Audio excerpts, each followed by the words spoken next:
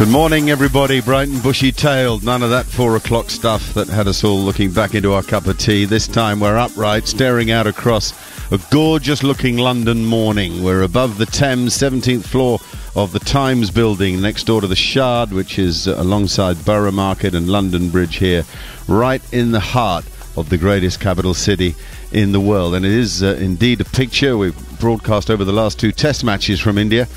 We had plenty of snow, plenty of freezing cold weather, but not today. It really does feel like the start of spring. We've got a fine team with us. We'll be joined by Kevin Pietersen for this test match. We'll come to him in a minute. Steve Harmison is back. Darren Gough is alongside me. Akash Chopra, who tuned in from India for the first 2 test matches, is here again. It'd be great to have Akash and his insights all the way from across the world, and all in all, I think we're in good shape. We're quite excited about 1-1 in the series. Darren Gough is buzzing. He buzzes. It's what he does. He buzzes. You never know buzz, actually, do you? It's just called coffee, mate. But good morning, everyone. Looking forward to this. I've been really excited. We've had a week to wait for this day-night test. The pink ball, we've heard so much about it. What's the pitch going to look like? We saw a green pitch 6 days ago. From what we've seen, the pictures back from India so far, it's not green, just to give you a clue. No, but nor did we expect it to be, but it does make me wonder about the articles written and some of the headlines. England bowlers lick their lips at thought of using pink ball. Is it different, the pink ball, if it's bowled on a pitch that doesn't have a lot of grass as against one that does have a lot of grass? Well, I would say it depends on how well the pitch has been prepared. I think we saw in the first 2 test matches where the first test match, which was a well-prepared pitch, it was the red soil, wasn't it, the first test? Once it went quickly from day 3 all the way through to day 5. In the second test, I think it was a different soil. It was slightly underprepared. Well, definitely underprepared. And we saw it turning and spitting from the first 2 hours of the test match. Now, this one, I think they've gone down the red soil route again. So I'm excited to see how this is going to be. And will the toss of the coin be important? Yeah, will it be a win, toss, win match? Just a reminder of the previous 2 test matches. England won in Chennai, first up by 227, resounding. India by 317 in the second match, even more resounding. So conclusive wins for both sides. Excellent for confidence. It's reasonable to say both teams have to win this match if they're to qualify for the World Test Championship. Winning this match is the first stage of that process in the remaining 2 games. More of that a bit later, because at the moment we're planning to look forward. Before we do, though, we have to reflect back on a match, the second of the Chennai games, that was so dominated by the Indian team. He bowls beauty! Oh my goodness, LBW, yes! Left alone by Shubman Gill. Broad now, oh what a stroke, overpitched by Broad. Wow, a craftsman at work, Rohit Sharma, beautiful. 5th ball of his innings. Oh, it's bowled him! Moeen Ali's got one to absolutely rip! Nothing wrong with that, Virat Kohli. Yes, you can get bowled out by Moeen Ali. On your bike, son. Here is Moeen once again. Little sweep shot, top edge, and down towards deep backward square leg. They're turning for the second. That's Rohit Sharma's century. Luckily, Goughy, being the ultimate team man he is, asking everyone, sausage or bacon? Sausage for me, Goughy, please. Bacon for me with brown sauce, please. Aksharin. Joe Root has swept into the leg side. Top edge. Caught it. Short backward square leg. Ashwin takes the catch. And England are in deep, deep trouble. Change of attack. Oh, and that's taken by short leg. Ashwin once more tosses that one up, and he's bowled Stokes. England are bowled out for 134. Here is Leach again. Down's got him. Stumped. In other news, Ben Foakes.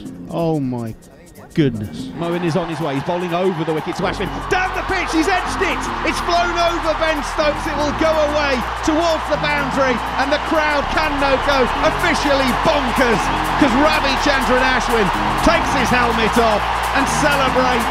He goes to 100. And he goes to sweep, and they appeal, and he's given him out.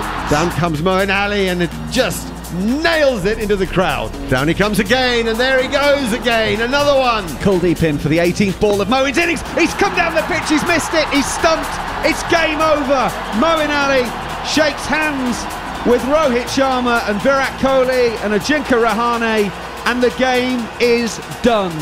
India win by 317 runs.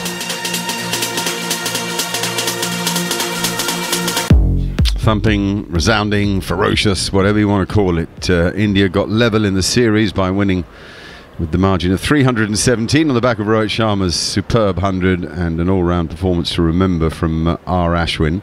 It means that England are on the back foot here, but a different venue, now the largest in the world, 110,000-seater stadium that can have 50,000 in it for this game, will provide a pretty formidable atmosphere, but a very different challenge in a place and on a surface we know so little about, and England with a great deal to do. A warm welcome first to Kevin Peterson. Great to see you, Kev. Morning, Mark. Morning, everybody. Yes, absolutely. I mean, it's bound to be a fascinating test match. The pink ball in a stadium that has been talked about so much around the world. Everybody wants to play there. Everybody wish they played there. And it's a stadium that you'll turn up and you have a look at all the social media feeds of all the players. They are all excited to be named in the 11 to take on in this test match. And when you're playing in India and you have the opportunity to beat India, having beaten India 2 or 3 weeks ago, it's a good feeling to be in a camp that knows that there is a possibility of beating India in India.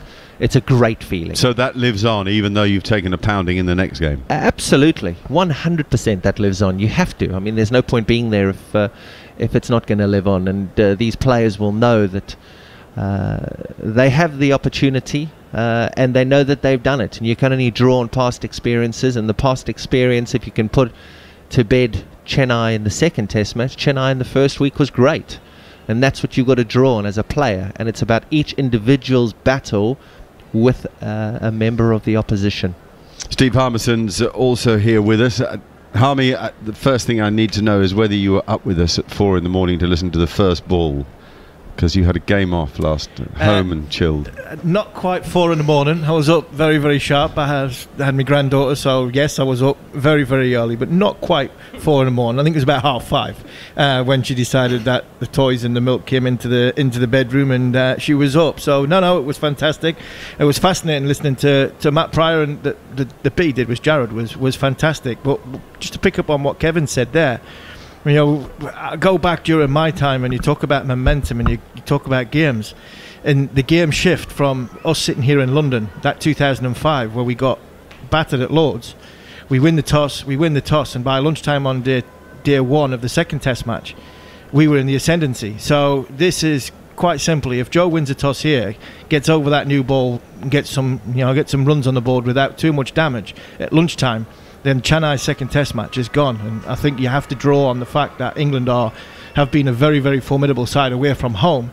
And the thing I like about this side is they don't get too high when they win, don't get too low when they lose, and they stay quite level. So for me, that is what's going to stand them in good stead for the start of this test match. I think the good thing as well, Army, is but after taking a battering in that second test, after winning convincingly in the first, it comes down to this test match where I actually think it's helped England having these changes. Not ideal. We all don't agree with it. Changes to players and personnel in the starting 11 because how's it helped? Well, it's helped because players are not scarred from the previous game. They're coming into a side where they're trying to impress. So say Bairstow comes into the starting 11 today. He's just been watching 2 test matches. He's now trying to get his test place back. He comes into the side. Zach Crawley's been injured. Does he come into the 11? Again, he's been desperate to play. You've had Archer, who's had a game off. So I just think it's actually worked in their favour, that bit of it. I don't agree with it, but it might actually help them recovering from that defeat in the last test match. What do you make of that, Kev? And the toss is so important. It really, really is important. It either inflates you or deflates you as a player, especially in India. And the toss won the game in the first test match, and the toss won the game in the second test match.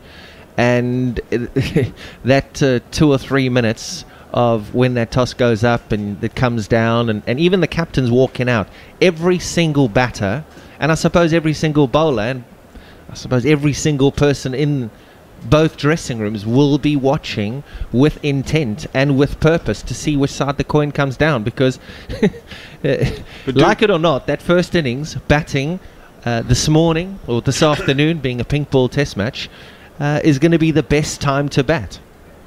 Do we have any insight on the pitch other than rumour?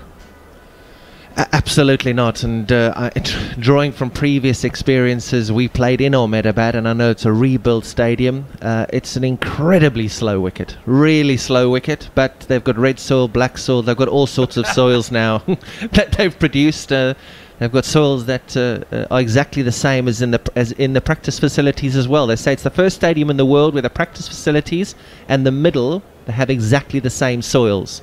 So the players would have had at least a week to practice on it. And you mentioned, if you're saying that, that's the first I've heard that the practice facilities and the middle same. is Exactly the same. Ben Stokes, the interview we did with Ben Stokes, he said when the lights were turned on during the practice time, the bowlers had to stop because the batters feared that they were going to get hit. The ball was jumping around that much. This is what Ben Stokes is going to tell us at lunchtime. But we heard it before the test match that in practice, when the lights took effect, the ball was doing that much, it was zipping around, that the batters just took a little bit of a time out because they felt as though they were going to get hit off with a brand new stadium. You have a look at what happened at the Rose Bowl. I mean, we were playing at the Rose Bowl, and we're all old enough to know we were playing at the Rose Bowl in 2000. That was a minefield, wasn't it? Chesley Street the same. Chesley Street exactly the same. So we all know that a brand new stadium, you're not going to get a wicket that's been embedded for years and years and years. So actually, we don't know what to expect here. We don't know what to expect when the lights come on. And we don't get that. Sorry, Mark. We don't get that from being 17 floors up in London. We don't get the little telltale signs when we're standing out on the field. Mark, you and Kevin know more about the IPL and being in India. You get right. It's hot, so we think right. It's going to swing a little bit more. You go and watch Jimmy Anderson even from a distance, from a commentary box distance. You can see him swinging the pink ball. Right, that might have an effect on who might be playing. Rory Burns, is he playing? Well, he's not at slip doing the slip fielding. So all these telltale signs we don't get, as well as don't get a chance to look at the surface. We're going to look very closely at the teams in a second. Before we do that, just to finish on the pitch, there hasn't been a first-class match played on the ground since 2015. But having said that, the difference at the Rose Bowl was that everything was laid new. This is actually a regeneration of the old stadium, and in theory it is the same soil that's always been in that ground. And I remember I was there in, I hate to say it, 93. You played there in 2012, and very slow. I just remember low and began to spin big. It did. It spun and it turned and it did all sorts. It's the typical Indian wicket. It's the typical wicket that they prepare for an England team or for an Australian team or for a South African team. But yes, 2012, very, very slow. She spun, and I mean, I'd love to say that I spent 10 minutes out there, but I don't think I got to 3 minutes. But I was done and dusted. I did like Rohit Sharma's quote the other day when he was asked to refer to pitches around the world and changing conditions, and he said you can do all the talk you want about pitches, and you can do all you talk about on the pink ball in the next pitch, and the fact that the grass may help it go. Let me tell you, the next pitch will be about spinners, just like all the other pitches are in this series. Absolutely. When I saw the reports about fast bowlers licking their lips, I thought, has a fast bowler ever licked their lips in India? How many years? Not on this side of the room anyway. only funnily enough, in the only day-night test in India, in Kolkata, where India steamrolled Bangladesh, and all the wickets were taken by seamers. We're going to talk players and teams when we come back after this break. Before we go to it, a reminder that you're listening to the start of commentary on the third test between India and England. We're on TalkSport 2. We have the Times and the Sunday Times supporting us, and of course you can read Michael Atherton and Alistair Cook in both of those papers, or rather respectively each in both of those papers. TalkSport 2, please download the app. It's a pretty simple process. Download the app, register, swipe left, and you're in. Show a bit of patience and you'll be with us in seconds with the best possible reception. We're here, we're ready. It's this brand new stadium, and my heavens above, it's 1-1 in the series. I'll tell you what, Brody, Jimmy and Joff have been licking their lips, I tell you. It was funny actually, training yesterday, when the lights came on, the nets actually got really dangerous. The bowlers had to stop bowling in the net because we were actually worried that some of the batters were actually going to get injured because the ball started jumping off a length and a few guys actually got hit. So we had to take the bowlers out to the middle to finish off their spells. Whether or not that's going to be a similar thing out in the middle, we're not sure. but you can definitely tell the difference from bowling with a red ball in the normal times you see a test match being played than when you have a pink ball in your hand and the lights are on. Ben Stokes there talking with Steve Harmison yesterday. We'll have the full interview with you at lunchtime today. Do join us for that. We've got 2 fascinating hours ahead of us, of course. 2.5 hours really, as we get ready for the start of play. But Harmy with Stokesy at lunchtime today should be a good listen. With me is Steve Harmison. Darren Gough is here too, and Kevin Peterson, bringing a bit of balance to the lineup here with a batsman. And this all we're going to turn to the players now, and what do England do? I mean, there's Ben Stokes saying Jimmy, Jofra and Broady licking their lips. Can you get all 3 of them in the team? That's question 1. Well, I think he can. I want to see Anderson and Broad bowling together. I don't think Broad really got the opportunity in that last test match. It didn't have an effect for the seamers like it did with Jimmy Anderson in that first test. The only difference is I think it's going to be Broad or Bess. But with that pink ball and them talking like they have done about what it did in the nets and that swing, I think they've got to go Broad, surely. Wow, that's a call. Yeah, that's a big call. It's a real big call. I mean, played with him on a couple of tours in India, and you can see the difference in skill level between Anderson and Broad. There is just it's chalk and cheese in terms of skill level and the ability to be smart enough to knock a batsman over in the subcontinent. And Anderson did that in 2012. Broad didn't do that. Broad left that tour early, and I was fairly disappointed with the way that he bowled in the previous test match. Keeper up, bowling 75 miles per hour. And is that what Joe Root actually wants? Anderson wouldn't have done that. Anderson would have had the skill. He would have swung it in, he would have swung it out, he would have bowled his leg cutters. He would have made something work, and that's the difference of the bowler. And I think this is a big test match if Broad does play. It's a huge test match for him. Huge for his resume, actually. And if it's a pink ball test match, which obviously we know it is, gives him a better chance because of twilight, bowling at night. It gives him a better chance. But and the lacquer on the ball, it's absolutely. It's different. The colour in the leather comes from its pigmentation with the red ball, but it's actually a pink lacquer that's slapped onto the ball, many layers, and then a final layer of lacquer to protect it further. So the different balls. Harmy, a question on this issue of the 2 of them and which plays. If you go into the game with Bess, not Broad, you're relying on Stokes as your 3rd seamer. If you do think, crikey, we did need 3 seamers after all, we didn't see much of Ben Stokes with the ball in these previous matches. There has to be a question mark about his knee. I think there's a question mark on that, as well as putting too much pressure on the all-round package with bat and with ball. I mean, I can't wait to see. Hang on. Why? Ian Botham bowled hundreds of overs and batted for Andrew Flintoff bowled hundreds of overs. Actually, yeah, and you can chuck them all the names at me. I just think Ben Stokes' batting is so important in this team. Callis batted with Smith and Gibbs and whoever batting at number 3. Both of them had a decent top order. England's top order is a very suspect top order, and there's a lot relying on Ben Stokes and Joe Root especially to do the bulk of the batting. That's one way of looking at it. It's a little bit of could be a little bit of a cop out, but I think it'll be a gamble from a team's batting point of view if they do go with Broad and over Best, because then you've got, I wouldn't say 4 number 11s, but you've definitely got 4 number 10s playing in this side. You want to get 20 wickets, I agree, before Darren comes diving in with both feet. I think one thing, but you have to go on what Kevin said there about Stewart. The one thing Stewart probably gives them more than what Best give them is control. I think if Broad plays, Broad's given you don't need control, Harmy. You don't need control in India. You need wickets in India, and you need to build pressure. And I can tell you, with a keeper standing up bowling 75 miles per hour, you would face Broad without pads on, and prefer to face him than. But if you've got a surface where you feel as though this game could end quickly, which what because it spins. Well, no, because then you can't leave Bess out. No, because the games have finished early. Pink ball games have finished early, not because it's spun. Because the ball has done a bit. I think the last pink ball game in India lasted 2.5 days. The game in Adelaide lasted very, very little time. These pink balls do a hell of a lot more than the red ball does.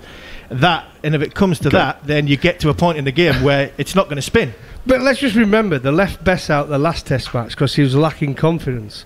Is he suddenly got his confidence back by going to a different ground to be able to play him in a test match and have an effect on the game? There's a lot of things to think about here as captain, as selectors, whatever you may be, because as he suddenly got that confidence back, you see Moeen Ali come into the side, take 8 wickets in the game. He didn't bowl brilliantly because of lack of playing time. Now he's had 10 days off, whatever it may be, and now he's suddenly saying he's going to take loads of wickets in this test match alongside Jack Leach. Would we be better with Joe Root bowling as a second spinner in this game? But again, like Army says, the work rate, then the workload putting on Joe Root to get runs, to captain and to bowl is too much. Besser's got 17 wickets at 22 in this subcontinental I winter. agree with you, but he's got 17 left him out because of lack of confidence. If he's got no confidence, he's got 17 wickets at 22. The guys took wickets. He might have bowled a lot of full tosses. They left him out because he got yippy with his full tosses in the second innings. That's the truth of it, isn't it? But he got 17 wickets at 22. So if you go on what Kevin's saying, you need wickets. What would you get? Here's your question. I'm going to place. I'm chairman of selectors here. We're the 4-man selection body. Have you got your computer? Because that's what Ed Smith will have out now. Look at the stats. You're optionless, but to make a choice. Who are you going to get more out of in a 5-day game of cricket in Ahmedabad on a new surface? A spinner. Stuart Broad or Dom Bess? A spinner. A spinner. Stuart Broad or Dom Bess? Bess. I'm going for Broad. He's got 520 odd test wickets. Hardly any in India, Goffey. Okay, I'm going Jimmy with Bess. Anderson had hardly got any in India until this Check tour. Jimmy's statistics last tour. Check Jimmy's statistics and what he did in the first test match. Okay, so we're split 2-2, and we thankfully don't have anybody to make the final decision for us, so we can leave it ambiguous for the rest of the match. Leave it for Joe Root. We leave it for Joe Root. Yes. Okay. We're very close to the toss now. About 6 minutes, so don't go away. We're taking another short break. We're here on TalkSport 2, bringing you exclusive coverage of England's tour of India. On DAB+, online, on your smart speaker, and via the TalkSport app. That's what the crowd wants to see. Exclusive ball-by-ball commentary of the third Test match live from Ahmedabad. Only on TalkSport 2. It's your last chance to grab a winter deal at Screwfix. We've dropped prices on a whole range of products. But be quick, because when they're gone, they're gone. Don't be left out in the cold. Grab a last chance winter deal at screwfix.com. Hurry, deals end 28th of February. Screwfix, here when you need us. While stocks last. Price is valid until 28th of February. Visit screwfix.com for T's and C's, delivery charges and restrictions. Avoid the corridor of uncertainty with the best writers in cricket. As England take on India, the Times and the Sunday Times bring you all the ins and outs and the not outs. Catch in-depth analysis from our experts, including Mike Atherton and Sir Alistair Cook. Cricket, get the edge with the Times and the Sunday Times. For your 1 month free trial, visit thetimes.co.uk/cricket offer. T's and C's apply. Subscription automatically renews unless cancelled. At Honda, we listen to drivers for inspiration, even when they say things we can't play on the radio. Like when a pulls out without indicating, or when a crosses the road without checking first, or when a doesn't understand how a roundabout works. That's why we developed a collision sensor system, which detects risks and automatically brakes. And to keep all family road trips family-friendly, it's included as standard with the new Honda CR-V Hybrid. Honda, the power of dreams. When your tenants have a burst pipe, superheroes crashing through the wall isn't going to help anyone. With Direct Line Landlord Emergency added to your policy, we're on it to send a rather super plumber in 4 hours and guarantee they'll use the doorbell. We can also assemble locksmiths, glaziers, electricians and drainage engineers. Search Direct Line Landlord Emergency. We're on it. Direct Line. Residential properties. Optional add-on up to 1,500 per call-out. Extreme weather conditions may extend response time. Underwritten by UK Insurance Limited. Everyone's staying in. Everyone getting on. Most of the time. Every extra thing we're having to do, every plan we've put on hold, every sacrifice we're making. Everyone who stays at home is helping stop the spread of COVID-19. Because the less we leave home, the less likely we'll come into contact with the virus. Everything we're doing is making a difference. Let's keep going. Stay home, protect the NHS, save lives. Need a website for your business? Then you need 123reg. With our new website builder starter tool, fill in a quick form and you can create a site in less time than it takes to brew a cup of tea. And it's just £1 a month. A website for £1? Yeah. Like £1? Yeah, what don't you get, Gary? Well, I thought stuff like that was expensive. Terms and conditions apply. Register any business name at .co.uk for just 99p to get your one-page site online. Pricing excludes VAT at 20%. Visit 123-reg.co.uk for more information. £1 sterling? Oh, this is going to be a long shift. Exclusive ball-by-ball commentary of the third Test match live from Ahmedabad. Only on TalkSport 2. Well, we're closing in on the toss. I won't turn to the guys. In fact, the coin is in the air. We've got big screens in our studio here in London. Joe Root has won the toss.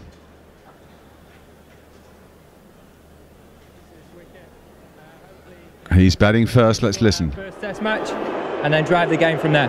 What have you made of the surface? A bit really not exactly sure, knowing what to expect, to be honest. It's going to dry. It's going to spin at some point. Which you expect. Is just whether the dew and the lights, the ball play a bigger factor as well. A good rest between the second and the third Test match. You've had some practice sessions. What have you made of this SG pink ball and how the practice session's gone? Yeah, I mean it's certainly a lot firmer, a lot harder, stays harder for longer, seems to swing conventionally for longer as well. So that's exciting for our seam department. The series set up on a brilliant place right now? Yeah, it is.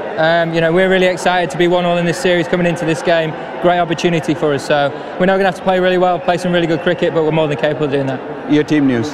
Yeah, we've got 4 changes. Anderson, Archer, Bairstow and Crawley come in. So really good opportunity for them to try and make a mark in this series. And I'm going to get you here in place of? In place of Burns, Lawrence, Stone and Moeen Ali. Thanks a lot for your time. Cheers. And go well, Joe. Thank Cheers. you very much. Mate. Virat, you have to be bowling on this track. What would you have done? Yeah, we would have batted first as well. Looks like a pitch where batting first you can put some runs on the board, but having said that, we expect the pitch to assist the bowlers straight away. Looks pretty dry. The conditions are hot and humid, and it will be just good to get into the game early on. A remarkable comeback in the last Test match. How have your practice sessions gone? Because you're back in this beautiful stadium, which is looking spectacular. How have your sessions gone?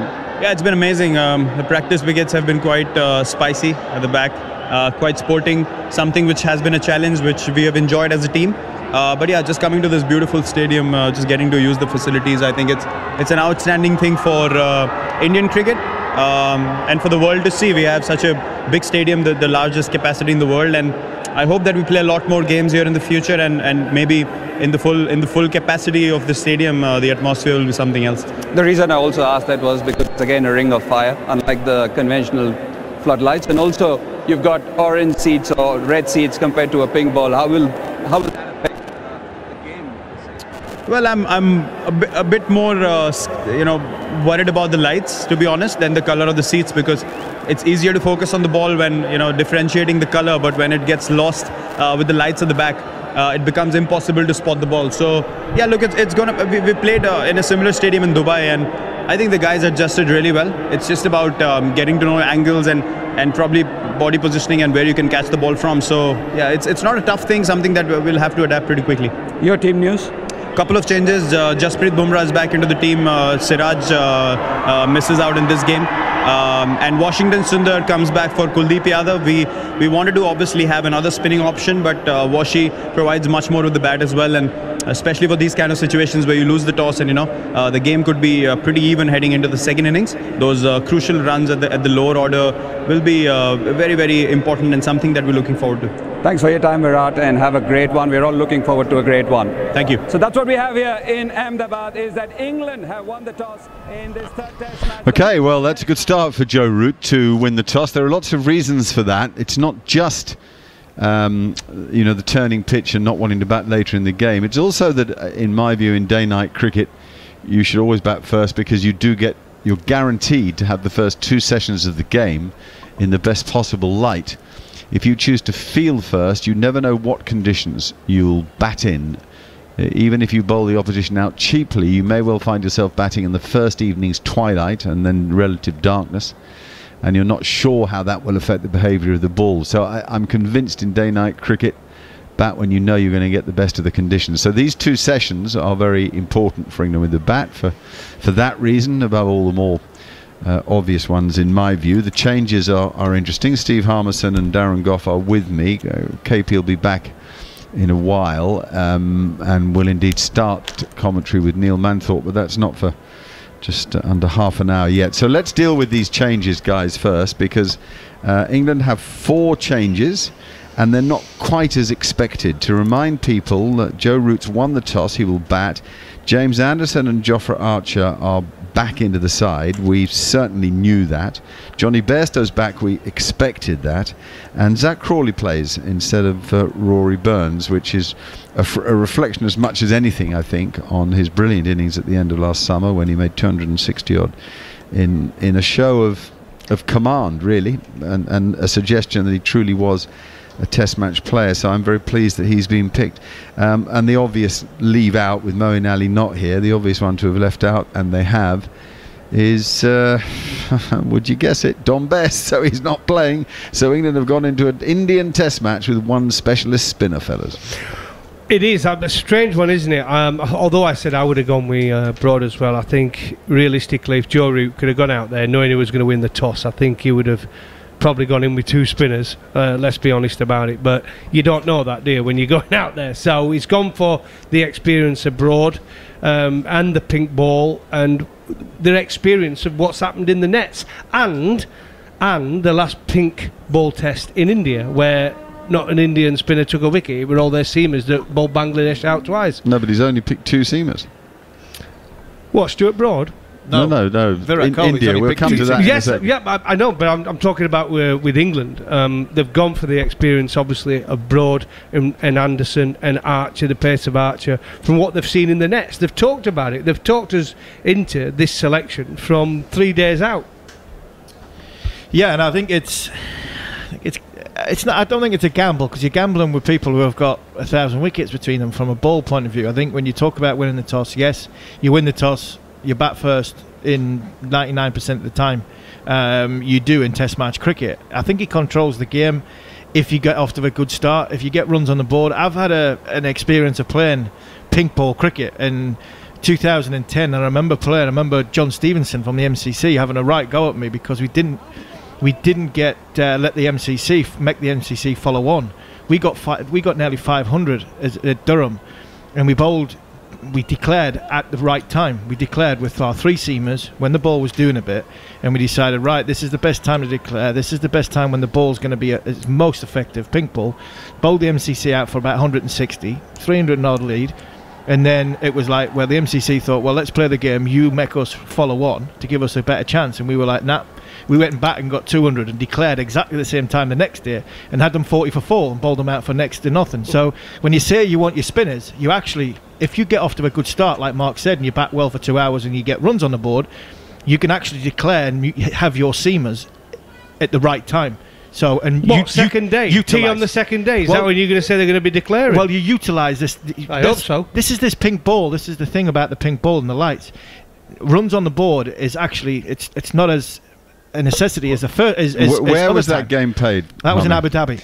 Okay, I think what we don't know here is the conditions. And now I agree that come twilight and indeed going to darkness, the pink ball does appear to do more. There are 2 things there. One is the evening dew, moisture rising out of the ground. The other is how much graft is left on the pitch. You leave 5-6 millimeters, and certainly if you leave 7 or 8, as they did in Adelaide at the beginning, the first Adelaide one was 8 of grass, there's no doubt that ball will zip around in that evening air. If you shave it tight, get it down to its bare minimum, it's possible that there won't be so much movement, particularly in an area that's very dry. Now, one thing about the heat here, 35, if it does go humid in that early evening and that ball is in good shape, it might swing naturally quite a lot in the evening, but we don't know. All of the things you're talking about are unknowns, aren't they? Complete unknowns. You can control a match if things go your way with bat and ball under lights, so you do a lot of your bowling under lights, but by heaven you have to bat well first. You have to bat well. Sorry, Darren, you have to bat well, but Mark, Joe's just said that we've found that this pink ball steers harder, for longer, and it swings conventionally for longer. He's just said that at the toss, so that could potentially give you aware that this is their thought process, exactly what you've just described. I agree with you, but the thought process of India is totally different. As Mark's mentioned, they've gone in with 3 spinners. They believe it's going to spin. Virat Kohli just talked about it. It's going to turn quite early on in this game. They think it's going to deteriorate, and I think it does. The importance, you're right as well. If England are in control, they've won the toss, they get runs on the board. If they don't, India will be quite happy if they're going out to bat at tea time tonight. Comes down to what we said, or as I said about the last test match last week. You can talk about the toss, you can talk about the pitch and how much it spun and how much was it good enough for test match cricket. It's about your actions and your performance. If England bat and bowl well, England will win the game. If they don't bat and bowl well, India will win the game. Right, I would just add a couple of things that are, I think this tells us that Dom Bess isn't right. And absolutely. And I think it tells us that Ben Stokes isn't right to bowl more than 4, 5, 6 overs. Yeah, I agree with that. Agree with you, Mark. I think with Dom Bess, we talked about it. My worry concern was by picking Dom Bess, you're picking a guy who was low on confidence. They brought in Moeen Ali, who had not played for 6 months. He'd not hardly bowled the ball, and it showed. Although Moeen Ali is a wicket taker, and he took 8 wickets in that Test match, and they asked him to stay. By the way, that told me that Dom Bess wasn't in the right frame of mind to be playing in the next Test match just 10 days later. So that's another reason why they've gone for the extra seamer, and it's another reason why we might see Joe Root having to bowl a few extra overs. Yeah, well, that's okay. He's not bad, and we've definitely got our best bowlers on the field, even if not necessarily the right bowlers for the potential conditions, but there's a lot of unknown here. I am worried a bit now for Dom. I think it's a hard comeback from being left out and then not even being included in this game, I have to say. But Root's gone for the people he can turn to with the greatest reliability. The thing is, that comes off the back of this as well, that we've seen. So we've had 2 Test matches at Galle. Second one, back-to-back games, spun miles. 2 Test matches in Chennai. Second one spun from day 1. We've got another Test match on this ground in literally 14, 15 days or 13 days time. We might need 3 spinners for that one, because if you look at the overhead now, it is red hot out in Ahmedabad. Well, actually, that raises an interesting point. Just regards to the World Test Championship, people aren't. Well, not everybody is necessarily aware that it'll take place in England in June, the final of the World Test Championship. India are firm favourites to be there alongside New Zealand, who have already qualified. Australia took themselves out of the race by pulling out of their tour to South Africa, where they only needed modest results to secure their position after a long time near the top, just behind India. In short, if India win the series by any margin, say a draw and a win in these 2 remaining tests, well, that's fine, but they need to win it at least 2-1.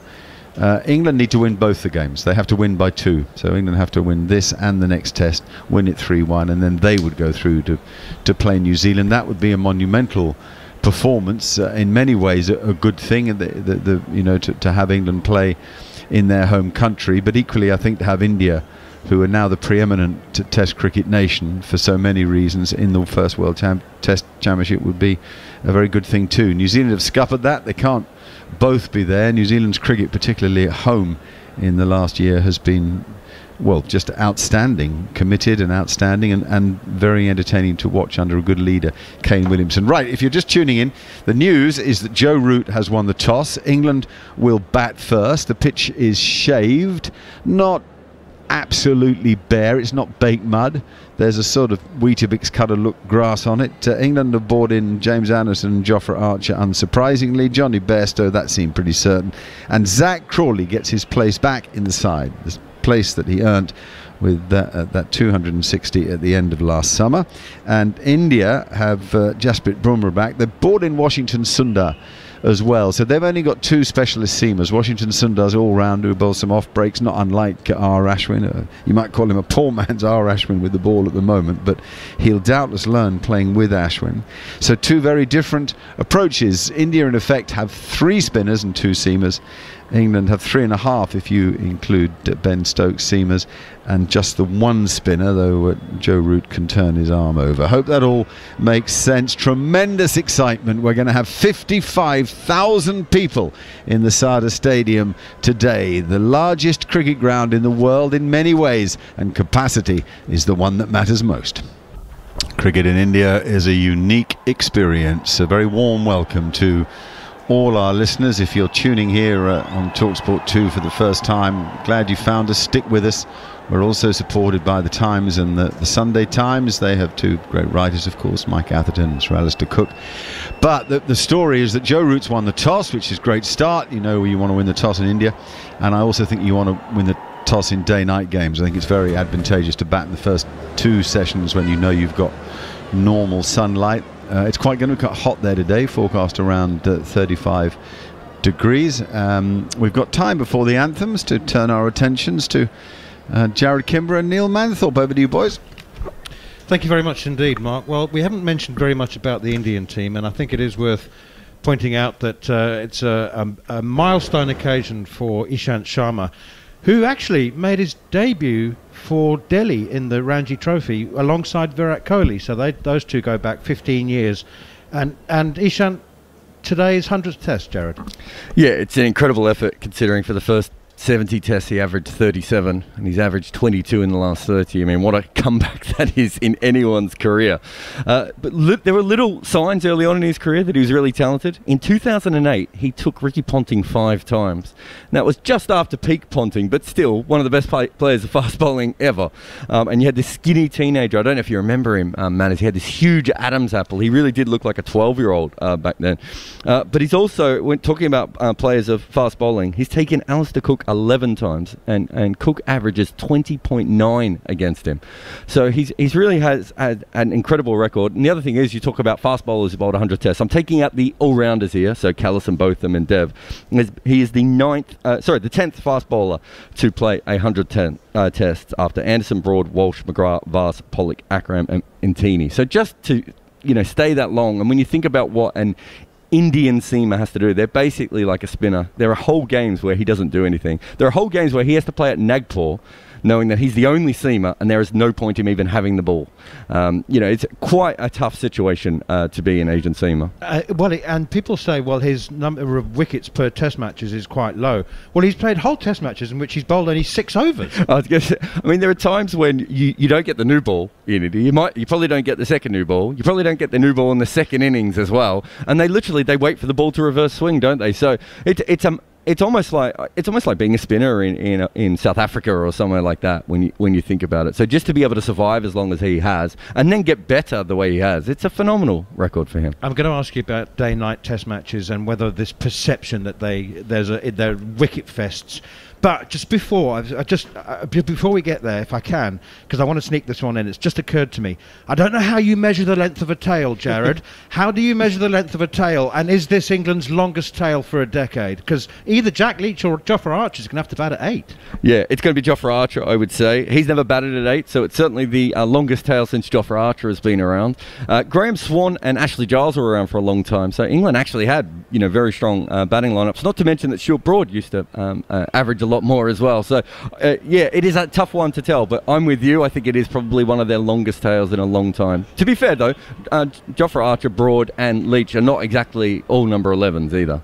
No, but they're probably not number 8s either, to be fair. Okay, right. The last time England played a day-night test match, they got bowled out for 80-odd. The last time India played a day-night test match, they got bowled out for 36. So we're all expecting this to be a dramatic wicket fest. But there have been 15 Ranji Trophy day-night games in India, 15 day-night games, and 8 of them finished in a draw. So we're getting a bit ahead of ourselves. It's confusing. The shortest test match in India history was the day-night game against Bangladesh. The pitch did not look like this, though, Manners, to be fair. So you do have that. But when you come to day-night test, the average runs per wicket is 27 in a day-night test.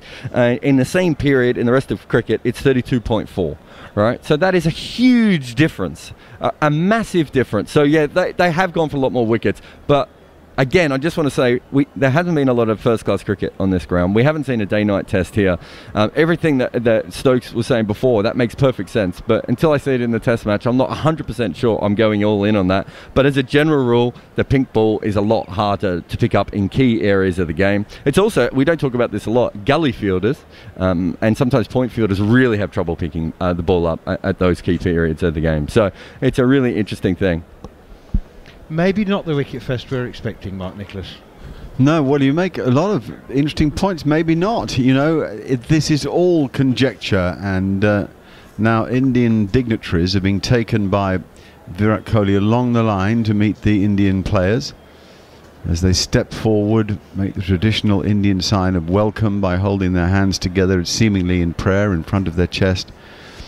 Lovely, warm and gentle people in India. It's a place of great social contact and enjoyment. Indeed, they revel in each other's company.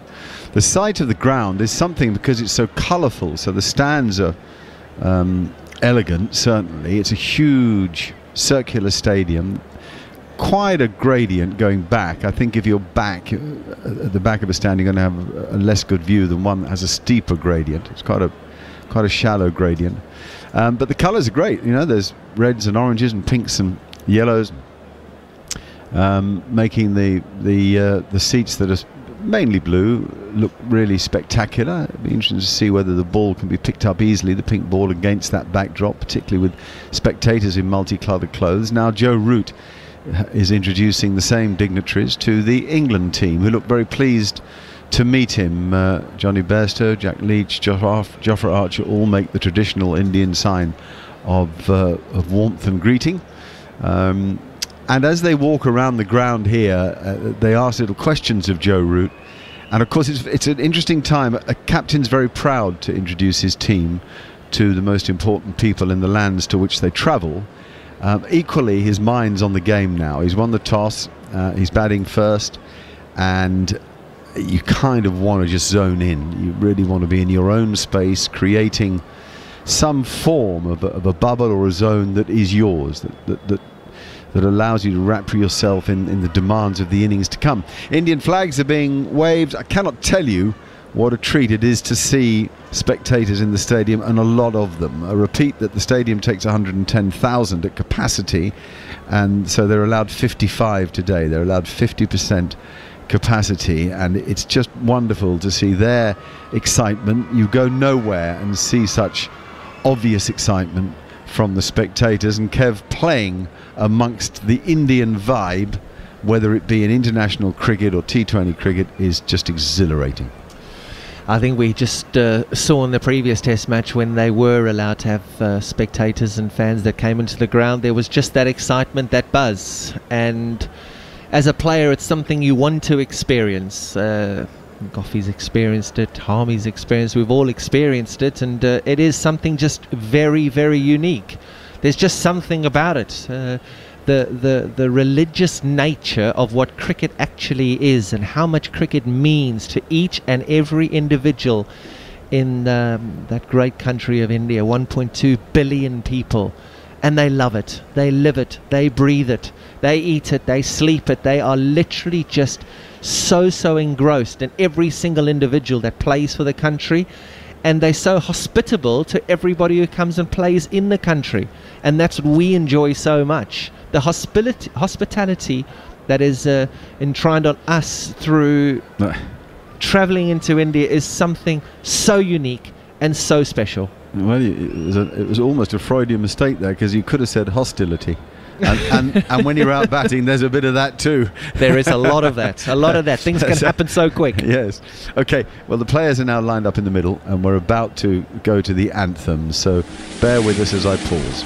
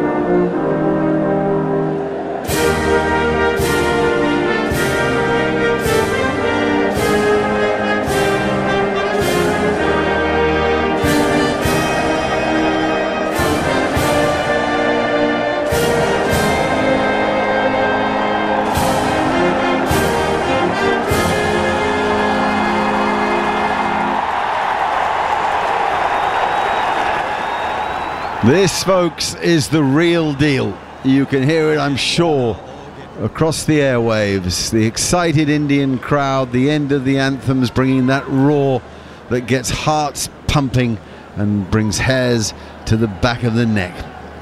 What a thing before us. The third test match, Ahmedabad and the new stadium, the venue. Two fine teams, changes everywhere you look. But the big news of the morning is that Joe Root has won the toss and England will bat first. In their commentary seats and ready to fire on all cylinders are Darren Gough, Kevin Peterson and Neil Manthorpe.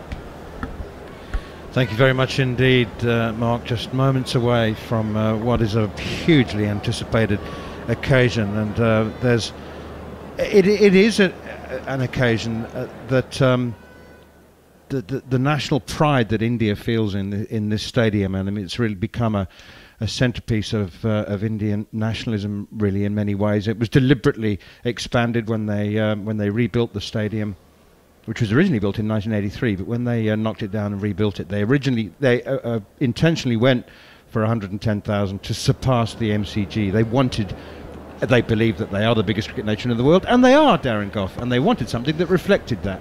Absolutely superb. I mean, there's so much talk of this stadium all week, and from when I played, obviously, over there in the World Cup way back in '96, believe it or not. So it's totally different to when I was there. And I think they've spent a lot of money in the region, haven't they, building hotels and everything before they actually went and built this magnificent stadium. And we're all excited to see now what the pitch does, because it's all right having a great stadium, but we all want to see what the actual pitch is like. Which, it was interesting to hear Mark Nicholas in his preview talking about the fact that it is established, but my understanding is that some of the pitches at least have been relaid, that they obviously, when they knocked the stadium down, they didn't destroy the ground itself, but my understanding is that some of the pitches are relayed, but this is a red soil pitch, and you've been doing your homework on red soil and black soil pitches, as we welcome our listeners on TalkSport who'll be joining us for the first ball of this third test match. This is a red soil pitch, Coffee, which will turn, but not as much as black soil pitches. Well, on a red soil, the bonding strength of soil particles is greater than the black soil or clay, just to give you a little clue, if you understand that. I've no idea. And pitches with red soil topping deteriorate, listen this is the most important thing, quicker. Deteriorate quicker, so it's a good toss to win. It's a good start, Kevin Peterson. Yes, good morning. It absolutely is a good start, but it's how you also play on those surfaces that I think counts the most. Yes, the surface is something, but it's how you play on the surface. And Crawley, well, he's up. He's on strike. Here's Ishant Sharma, first ball of the test match, and it's full and wide outside the off stump, and it bounces. Wow. Well, Rishabh Pant's taken that. He thought he was going to take it, fingers pointing up in front of his face, and it's just suddenly taken off, and he's taken it above his head. I'll tell you what, go back a yard, son. Go back a yard. Well, there's your answer. Lovely. Carrying a lovely seam position. Ishant Sharma playing his 100th test match. Just stood a little bit close. The ball kept climbing, didn't it? Yeah, it kept climbing. It certainly did. And you look at both teams, and you look at both setups, and you look at who they've picked. Somebody's got this horribly wrong. Bumrah, Ishant Sharma, the two seamers from India. Here is Ishant Sharma in his 100th test match, and he bowls that's full and closer to the off stump, but still wide enough to be left alone. And you wouldn't put your money on the tourist getting no, it, and Archer, Broad and Anderson. So England have gone all in on the fast bowlers. We've seen Stokes. And Stokes, and we've just seen the first ball that's just bounced and gone, and Pant has taken it above his eyes, and then we've seen the wobble seam or the swerve after it's past the batter, and that's something that you see at Lords. So have England got this real good? Have they? Just looking at India's options, they've obviously got the three frontline spinners, including Washington Sundar, who makes his return to the team, but they've only got the two frontline seamers. Here is Ishant Sharma once more, and Zach Crawley steers it into the gully. Two slips gully, backward point, cover, mid-off, mid-on, square leg, conventional looking field for Ishant Sharma.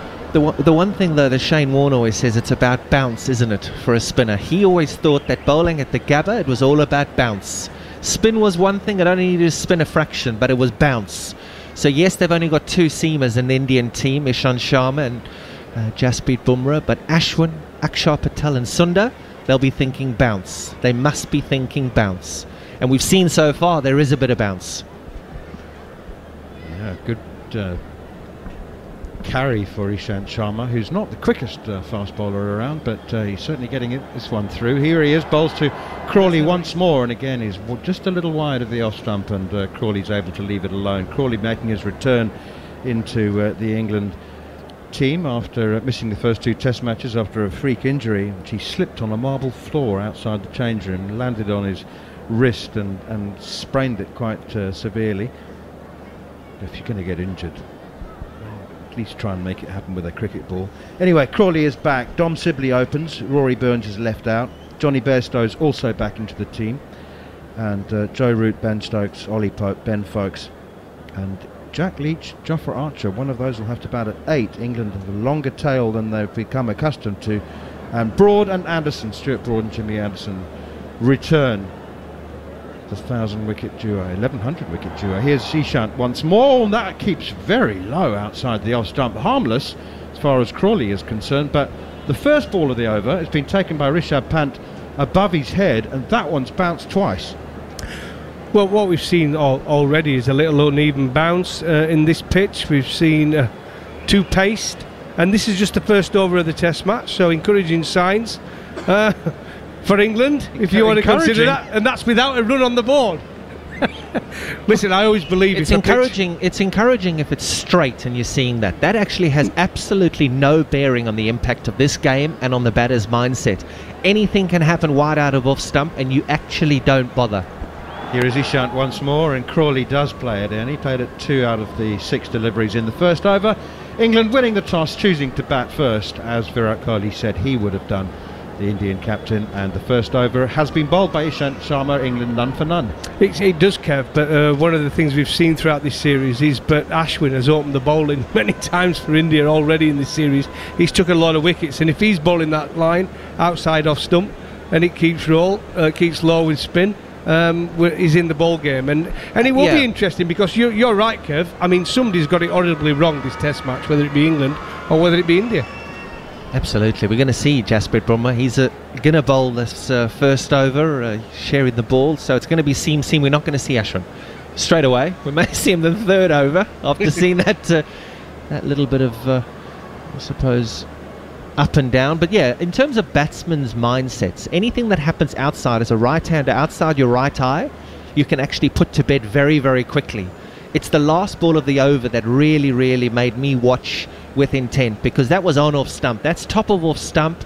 That's maybe 5th stump. It's where you tell your bowlers to bowl, and that's where you want even bounce. Jasprit Bumrah then rested for the second test match. He's going to bowl the first over from the pavilion end, and there's good carry. Again, it's left alone outside the off stump, but Rishabh Pant takes that around midriff height. Kevin, I was really interested to hear Virat Kohli at the toss talking about the inclusion of Washington Sundar. He spoke about his lower order batting and the importance that brought to the team, and I just wonder actually if Hardik Pandya, who's a seam bowling all-rounder, had been bowling fit, then he might have gone for that. But it just sounded like he was interested in Washington Sundar as much for his batting as for his his role as a third spinner. Jasprit Bumrah, 2 slips and a gully, backward point, cover mid-off, mid-on, same field as Ishant Sharma, left alone again outside off stump. Different players, Hardik Pandya compared to Washington Sundar. Yes, clearly one bowls fast, one bowls spin. Hardik Pandya is also a prodigious hitter of the ball. I'm not so sure about in Test cricket how Hardik Pandya would fare up. I mean, in T20 cricket, he gives it an absolute belting. Not to say that guys that give it an absolute belting can't succeed and play the situation better, thinking that they've got more time in Test match cricket, but again, Goffey's just said there, somebody's got this wrong. Who's got this wrong? Here is Jasprit Bumrah once again. He walks, stutters, and then is into his no more than 3 or 4 pace run up. It's left alone outside the off stump again by Dom Sibley. Nine balls gone, none for none. Well, there is encouraging signs if you're a pace bowler, and I can see why Stuart Broad, obviously, and Jimmy Anderson both wanted to play in this Test match already. It's been good carry to the wicket keeper. There is a bit of a wobble going on with the pink ball, and you can tell that they obviously think it's going to assist the faster bowlers. I think it's probably the second. We haven't very often in this series seen 3 slips in place, and we have got 3 slips in place at this moment in time. Bumrah in once again outside the off stump. Away swing there. Swung again, it went even further off the pitch. Just to confirm what Kevin Pietersen is saying is that one team has picked 1 spinner and the other team has picked 3 spinners. So what we can say, Kevin Pietersen, is that whichever team has got it wrong might have it less wrong as the game goes on. It's really weird to try and explain and to try and understand, isn't it? Because we're trying to figure our way, and after watching a couple of deliveries, you're trying to see who has got it right and who has got it wrong. A third slip has been added now for Jasprit Bumrah after that ball swung quite noticeably away from the right-hander. This one is a little too wide, and it's left alone outside the off stump. And time will certainly tell. What we've seen so far, and Gough is quite right, is that a couple of balls have now carried quite well to the keeper, but they've all been outside the off stump, well outside the off stump. There's only been a couple of deliveries that the batsmen have had to play, and those will be the interesting deliveries that both opening batsmen will be looking at. You're thinking about their off stump, guarding their off stump, always wanting to be tight on off stump, especially at the start of a test. You want to be tight on off stump. You want to be coming forward, you want to be hitting the ball to extra cover. Last ball of the second over. Oh, big in-swinger. Prodigious. Very well played by Dom Sibley. But that's just gone, swung half a foot at least. 2 overs gone, no runs on the board. Jared Kimber is our analyst. Just on the all-rounder thing, the interesting thing about Sundar and Ashwin being in the same side is that they're both very tall off-spinners. And it doesn't make as much sense to have both of them in. There's even less left-handers in the top order for England than there has been in other games. So that's an interesting thing. Just on this inconsistent bounce, this pitch is already all over the place. I don't need to tell you guys, you've seen a couple of big ones, but balls bouncing between 6 and 8 metres. Looking at it at the moment, it's random whether it's going to go beneath the level of the stumps or above the level of the stumps. And generally on the first day of a Test match, there's like a hard line in the middle. Anyone who hits it on one side is going to bounce over. Anyone on the other one is going to go low. That is not happening at all. Not even close. There's a 2 metre range. Here is Ishant Sharma for his second over, the third of the innings, and that's played defensively by Crawley again, straight back to the bowler. But here we've seen again a ball that is actually on the line of off stump or just outside off stump where the bounce looks like it's okay. So all the the bounce from our wide outside off stump, yes, has been inconsistent for sure. However, everything that has been straight, and that's all that the batsmen are interested in, seems to me has been okay. The 3 balls or the 4 balls that they've hit, the bounce has been perfect. Well, I'd hope so. It's only the 3rd over of the Test match. Absolutely right. But when you start talking about ball going all over the place and describing a wicket where the ball's going up, the ball's going down, there's wobble, there's bounce, there's all sorts, you think that it's hard to bat on. But to calm it and to bring it into the batsman's perspective, as a batsman, Ishant, full delivery, drivable, and he does. He push drives, does Zach Crawley. Doesn't really make contact like he would have wanted. It's to mid-on, no run. As a batsman, you're only interested in what's hitting the wickets, or only interested in what you can score on. As a bowler, I'd be licking my lips, because if normally you go to India, you don't expect to get carry to the wicket keeper. You don't expect to have 3 slips in place with a new ball.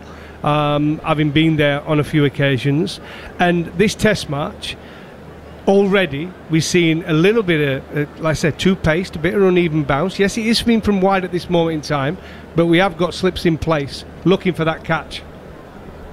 Here is Ishant Sharma once more, bowls in swinger, and it's flicked away by Zach Crawley, I think off the pad. I don't think it'll be a run credited to the batsman. It's a leg by, confirmed by umpire Nitin Menon, and a no ball as well.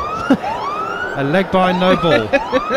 There goes last orders. Free hit, here we go. No, there's no free hits, is there, in Test match cricket? It would be fun if there was a free hit. Quite a big overstep, and that's actually something that Ishant Sharma has done throughout his career. I remember playing against him most of his career, certainly for the first 5 or 6 years of his career, and he bowled a lot of no balls. But it's his 100th Test match. How good is that, eh? For a fast bowler in India to have toiled away for as long as Ishant Sharma has toiled away, and he's just an unsung hero. He comes into a Test match, out of a Test match, into a series, out of a series.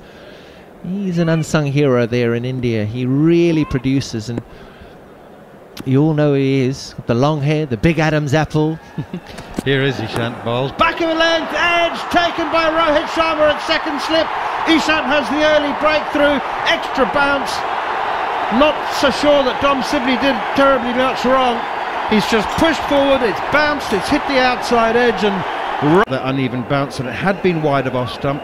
Pitches they often calm down, don't they, after the first sort of hour. I'm talking about day games. This has already been in the sun all day.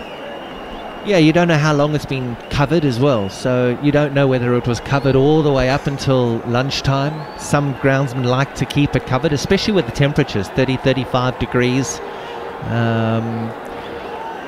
But I don't see anything that makes me worry as a batsman, even with that dismissal. You see that in London, you see that in South Africa, you see that dismissal in New Zealand, you'll see it in the Caribbean, you'll see it all over. Caught at second slip, pushing at a ball on off stump early on in your innings. You want to get back to ball. That's what you want to feel comfortable as. If your timing is out, you're facing a bowler who's played 100 Test matches. If your timing is out, he's going to get you. Beautifully caught by Rohit Sharma at second slip. He's pushed at a ball where he maybe should have played it a little bit later. He should have maybe just watched it a little bit closer, and he'd still be batting there. It's not something, and I mean, I'm just trying to tell the listener, or trying to advise the listener, or help the listener, that this is not a minefield by any stretch of the imagination. From what I've seen, all the balls on and around off stump have been easily hittable. Well, it's a good point. We're not saying it's an absolute minefield and the ball's gone over, but there's a little bit of encouragement there, and you would see it anywhere else in the world. I think the surprise to us is that we don't often see it in India, do we? Let's be honest about it. But encouraging signs if you're a fast bowler, where if you can get a nick, it's going to carry to slip. In the first 2 Test matches, it wasn't the point, was it? I mean, you're more likely to get a wicket caught short mid-wicket on the 2 pitches we played, but at least slips are in player. It's a good Test match pitch so far. And there is a short mid-wicket in. There's 2 slips, a gully, short mid-wicket, square leg, mid-on, mid-off, cover for Johnny Bairstow, who was England's second highest run scorer in the 2 Test matches in Sri Lanka before being given his leave of absence, giving the 2 Test matches off. He went home. Apparently it was quite a journey to get home and back. Anyway, it's Johnny Bairstow, first delivery. Here's Ishant Sharma to him, full and wide outside the off stump, and Bairstow leaves his first delivery alone. You're listening to commentary of the 3rd Test between India and England on TalkSport 2 with the Times and Sunday Times, whose correspondents are the well-known former England captains Mike Atherton and Sir Alistair Cook. And there's another no ball from Ishant Sharma. That's even bigger than the last one. They've bowled a lot of no balls this Test series, haven't they? Yeah. India, whether it be Ashwin, whether it be Sharma. I'm sure their bowling coach is on their case. Well, that no ball debate just goes on and on and on and on and on, doesn't it? Why do you fast bowlers do it? What's wrong with you? Spinners have been doing it for India this series. Everyone's bowled a no ball. Here is Ishant Sharma again, and that's on the back foot, pushed away by Bairstow. Yeah, incredibly, only one bowler in the first 2 Test matches didn't bowl a no ball, and that was Dom Bess. But is that also because of the new technology that they're starting to employ now, whereby, I mean, that should have been around for years, shouldn't it? The umpire should have only been looking at the batsman. Let me make a decision down the bottom. Let me just focus on 22, 23, 24 yards away. Not focus on 2 yards away and 23, 24 yards away. So maybe it's just the new technology that's just starting to catch people out. You would have bowled so many more, Goff. And Harmison reading a paper over there.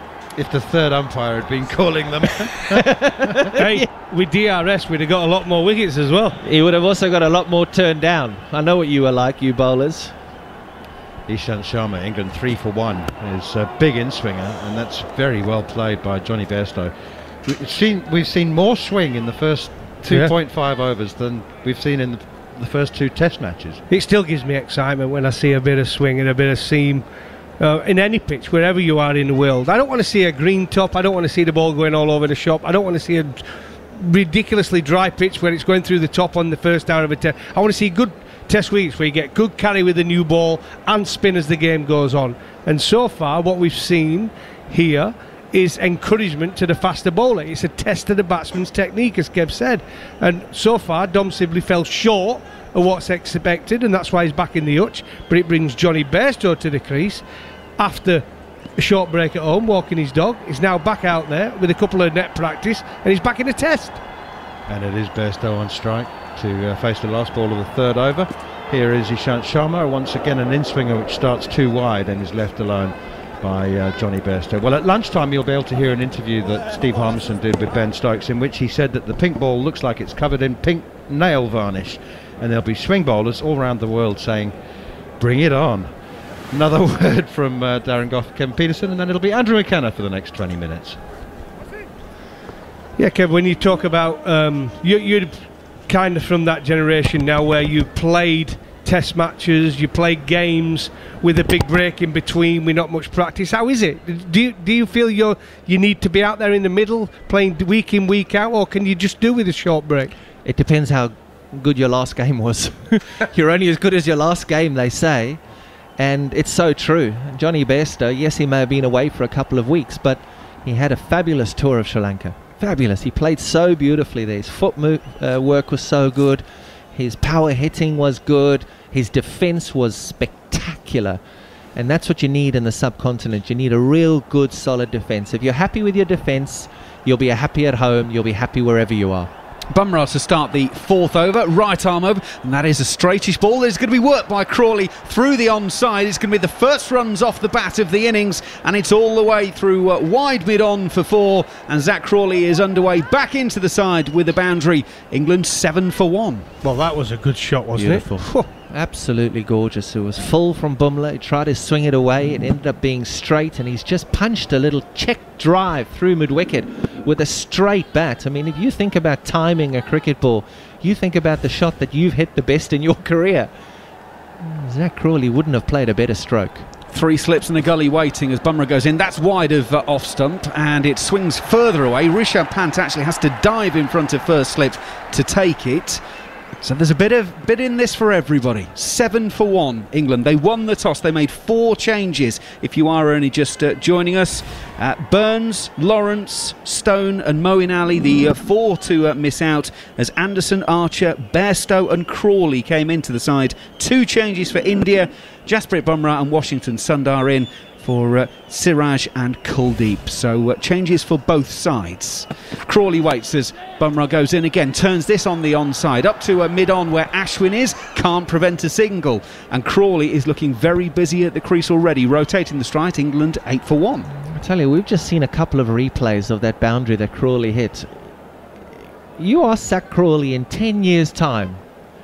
In 10 years' time, you ask him what's the best shot that he's ever played in his career, or name your top 5 shots that you've played in your career that makes you feel settled and makes you feel at home in an innings. That shot that he's just played 2 balls ago was right up there. Solid, in line. He didn't push at it. He waited for the ball and he just caressed it through the onside. Purely magnificent. Not bad for a bloke who's not played for a couple of weeks. Wow. Well, that answers your question. Yeah. Johnny Bairstow then, 5th ball of his innings, and he will settle in with Bumrah bowling from the Adani end. Bairstow waits, 3 slips and a gully behind him along with wicketkeeper Pant. In goes Jasprit. Oh, it's an edge from Bairstow, is there? No, it lands just short of Pant anyway. Jasprit's immediately turning round to look at the standing umpire Anil Chowdhury, just to confirm to him in his mind, was there an edge or not? But there was certainly a bit of a fiddle at that one from Johnny Bairstow, Goffey. Yeah, it looks like it. I mean, it's going to be difficult for the keeper, what we've seen so far, with the ball just moving around after it passes the bat. But a good seam position from Bumrah. A bit of a wobble seam. We can't quite tell from the pictures whether he did nick it, but we'll soon find out. Here we go. Nah. Nowhere near it. About a centimetre or so. Nowhere near it. Good delivery, though. Bumrah goes in again. Bairstow from the crease is playing it up on the offside. No run. 5 balls of the 4th over. Johnny Bairstow is the man facing England 8-1 in this pink ball day-night test match, the 3rd test of this series. Every ball of the series, of course, exclusively live on TalkSport 2. One-day internationals and the T20s as well. It's all here on TalkSport 2. Wicketkeepers hate it when it does that, don't they? When after it passes the bat and it just swings the other way. It didn't help that he died on him as well. Bumrah goes in, outside the off stump. That one doesn't do anything, and it's straight through to Rishabh Pant. Waist high to end the over, as if to say, well, what was all the fuss about earlier on? 4 overs gone on TalkSport 2, England 8-1. If you think it's difficult for the wicketkeeper, what about the slips as well? When it starts, when they do nick it, and it does go after they've nicked it. So people tend to struggle. I remember playing in test matches where that's happened, and it happens at Lords a lot, and to left-handers when they nicked it, people found it very difficult for some reason, more against the left-hander than they do against the right-hander. It's a horrible position to be in when the ball's zipping around like that. Yeah, they worry, don't they? Worry about broken fingers. Keepers really worry, especially at Lords. You're quite right. It's always something that's talked about before that. The wobble after it passes the bat. Ishant is in to start a new over. Solidly forward is Zach Crawley, and there is no run. I'll throw another little one in. We're just looking at the pictures. Now look, there's 50-odd thousand people going to be in this stadium later, which is only half full. But an awful lot of the seats are red, and the ball that they're playing with is quite a sort of deepish pink. That might just sort of throw it in there as well, because we talk about at Lords people picking up the ball out of the brickwork of the pavilion. I don't know if it will have an effect, but it's certainly something to keep an eye on. Oh, I love that excuse. I couldn't catch a cold in the middle of winter. I love that excuse. Blame the seat. I always blame the seats. But it's full. There's one seat. It came out of that seat. It was definitely that seat. Ishant is in outside of off stump, and Zach Crawley has nothing to do with that. Allows it through to Rishabh Pant. You'll find anything. You batsmen, you have to anything. find. Not you batsmen, just you blokes who couldn't catch. Well, there's also that situation where a gnat will wave its wing behind the bowler's arm. Oh, sorry. Can you just wait a minute? I tell you what, in England versus India, Tendulkar, goodness me, Sachin, you literally couldn't. It couldn't be anyone moving in the next city behind the side screen, and Tendulkar would be all over it. It was amazing, just his attention to detail when he batted. An absolute master. It was like watching a piece of art. Just everything had to be perfect. Ishant goes in. Zach Crawley has nothing to do with that one, and again it climbs quite well through to Rishabh Pant. There is no run. Halfway through the 5th over, 8-1. I'll tell you what I'm looking forward to. So far what we've seen is decent carry from Ishant Sharma and Jasprit Bumrah. They're not ultra quick, are they? They're decent pace, similar to probably Anderson and Broad. But when you get Archer bowling on here with the new ball, with the pink ball, the carry we got, if it keeps its pace in the pitch, that'll be interesting. Absolutely interesting, and maybe that's what England have seen, and maybe England have read this pitch well. They've gone with Broad, they've gone with Anderson, they've gone with Jofra Archer. They do have Ben Stokes, and we are seeing good carry, good bounce. Ishant Sharma in for the 4th time in the over. Right arm over, and that is straight driven by Zach Crawley, back past the bowler, and Zach Crawley has hit 2 fabulous boundaries in his innings so far, both pretty much in the V, back past the bowler, and that is the mark of a very, very high-class batsman. He moves to 9, England 12-1. Absolutely beautiful. Over pitch from Ishant, looking for it to shape in. Crawley again presents the full face of the bat and just punches it down the ground. It's not a full stroke by any stretch of the imagination. It hits the middle of his bat, the sweet spot, and it travels down the ground. 2 very encouraging shots for somebody who hasn't played for a few weeks. Absolutely. This brand new venue, it's a round bowl. It's a bit like a football stadium in many respects. It sort of reminds you of venues around the world. round playing area. In comes Ishant. 2 slips in the gully waiting. It's the inducker. Clipped into the leg side by Zak Crawley. And as quickly as it arrived, it disappears through that wide mid-on position again. It's the second time he's hit one there. Zak Crawley moves into double figures. Glorious, glorious shot. England 16 for 1. Wow, come to my side. I mean, it looked like he almost picked that out of the hand of Ishant Sharma. We know he's got wristy. He picked the in-swinger. It's absolutely a good delivery, great line on off stump, would have hit middle and off, but he's flicked it through mid-wicket. Absolutely timed it for another 4, another boundary. There is, but you can see that the India, you can have a look and we see the replays. Ishant knows he had a short mid-wicket catching. He moved his short mid-wicket out because the ball didn't swing the previous ball, whereas he's got that ball to swing and it would have gone straight to short mid-wicket. Who has moved back about 5 metres. Ishant in over the wicket. Crawley works this one through square leg. It's going to be Shubman Gill who sets off after this one. They take 1. Gill misfields a little bit as he retrieves, sends it back in, so they will take a couple. That is the over complete. Zak Crawley has gone to 15. England 18 for 1 here on TalkSport 2. The thing for Zak Crawley as well, it must be a bit of a relief, Kev, because in Sri Lanka, he didn't have a great time of it in Sri Lanka, and when he were in, he was always facing spin. Now we all know with Zak Crawley, he's better against pace than he is against spin. So for him to be facing 2 seamers with a new ball, it's probably a relief. That's where the test comes in the subcontinent. Doesn't come against facing the seamers. So the first half an hour of this test match has been very good from Zak Crawley. Very, very good. But it's when Akshar Patel comes on, when Akshar starts to deliver what he delivers. But it's not something he needs to worry about right now. It's still Bumrah. 18 for 1 after 5 overs then. Johnny Bairstow is on strike. There are 3 slips and a gully for him. A point, mid-off, mid-on, mid-wicket. And Bumrah is going to head in for his 3rd over. Right arm over, he's in, and Bairstow has gone across his stumps actually, and it takes him on the thigh pad, trickles out to square leg, and they well, there's half an appeal from the Indians, realising it's not going to trouble the stumps too much. They bail out on that. It is a leg bye. Steve Harmison has come in as Goffey and Kevin Peterson move out of the co-commentators' chairs.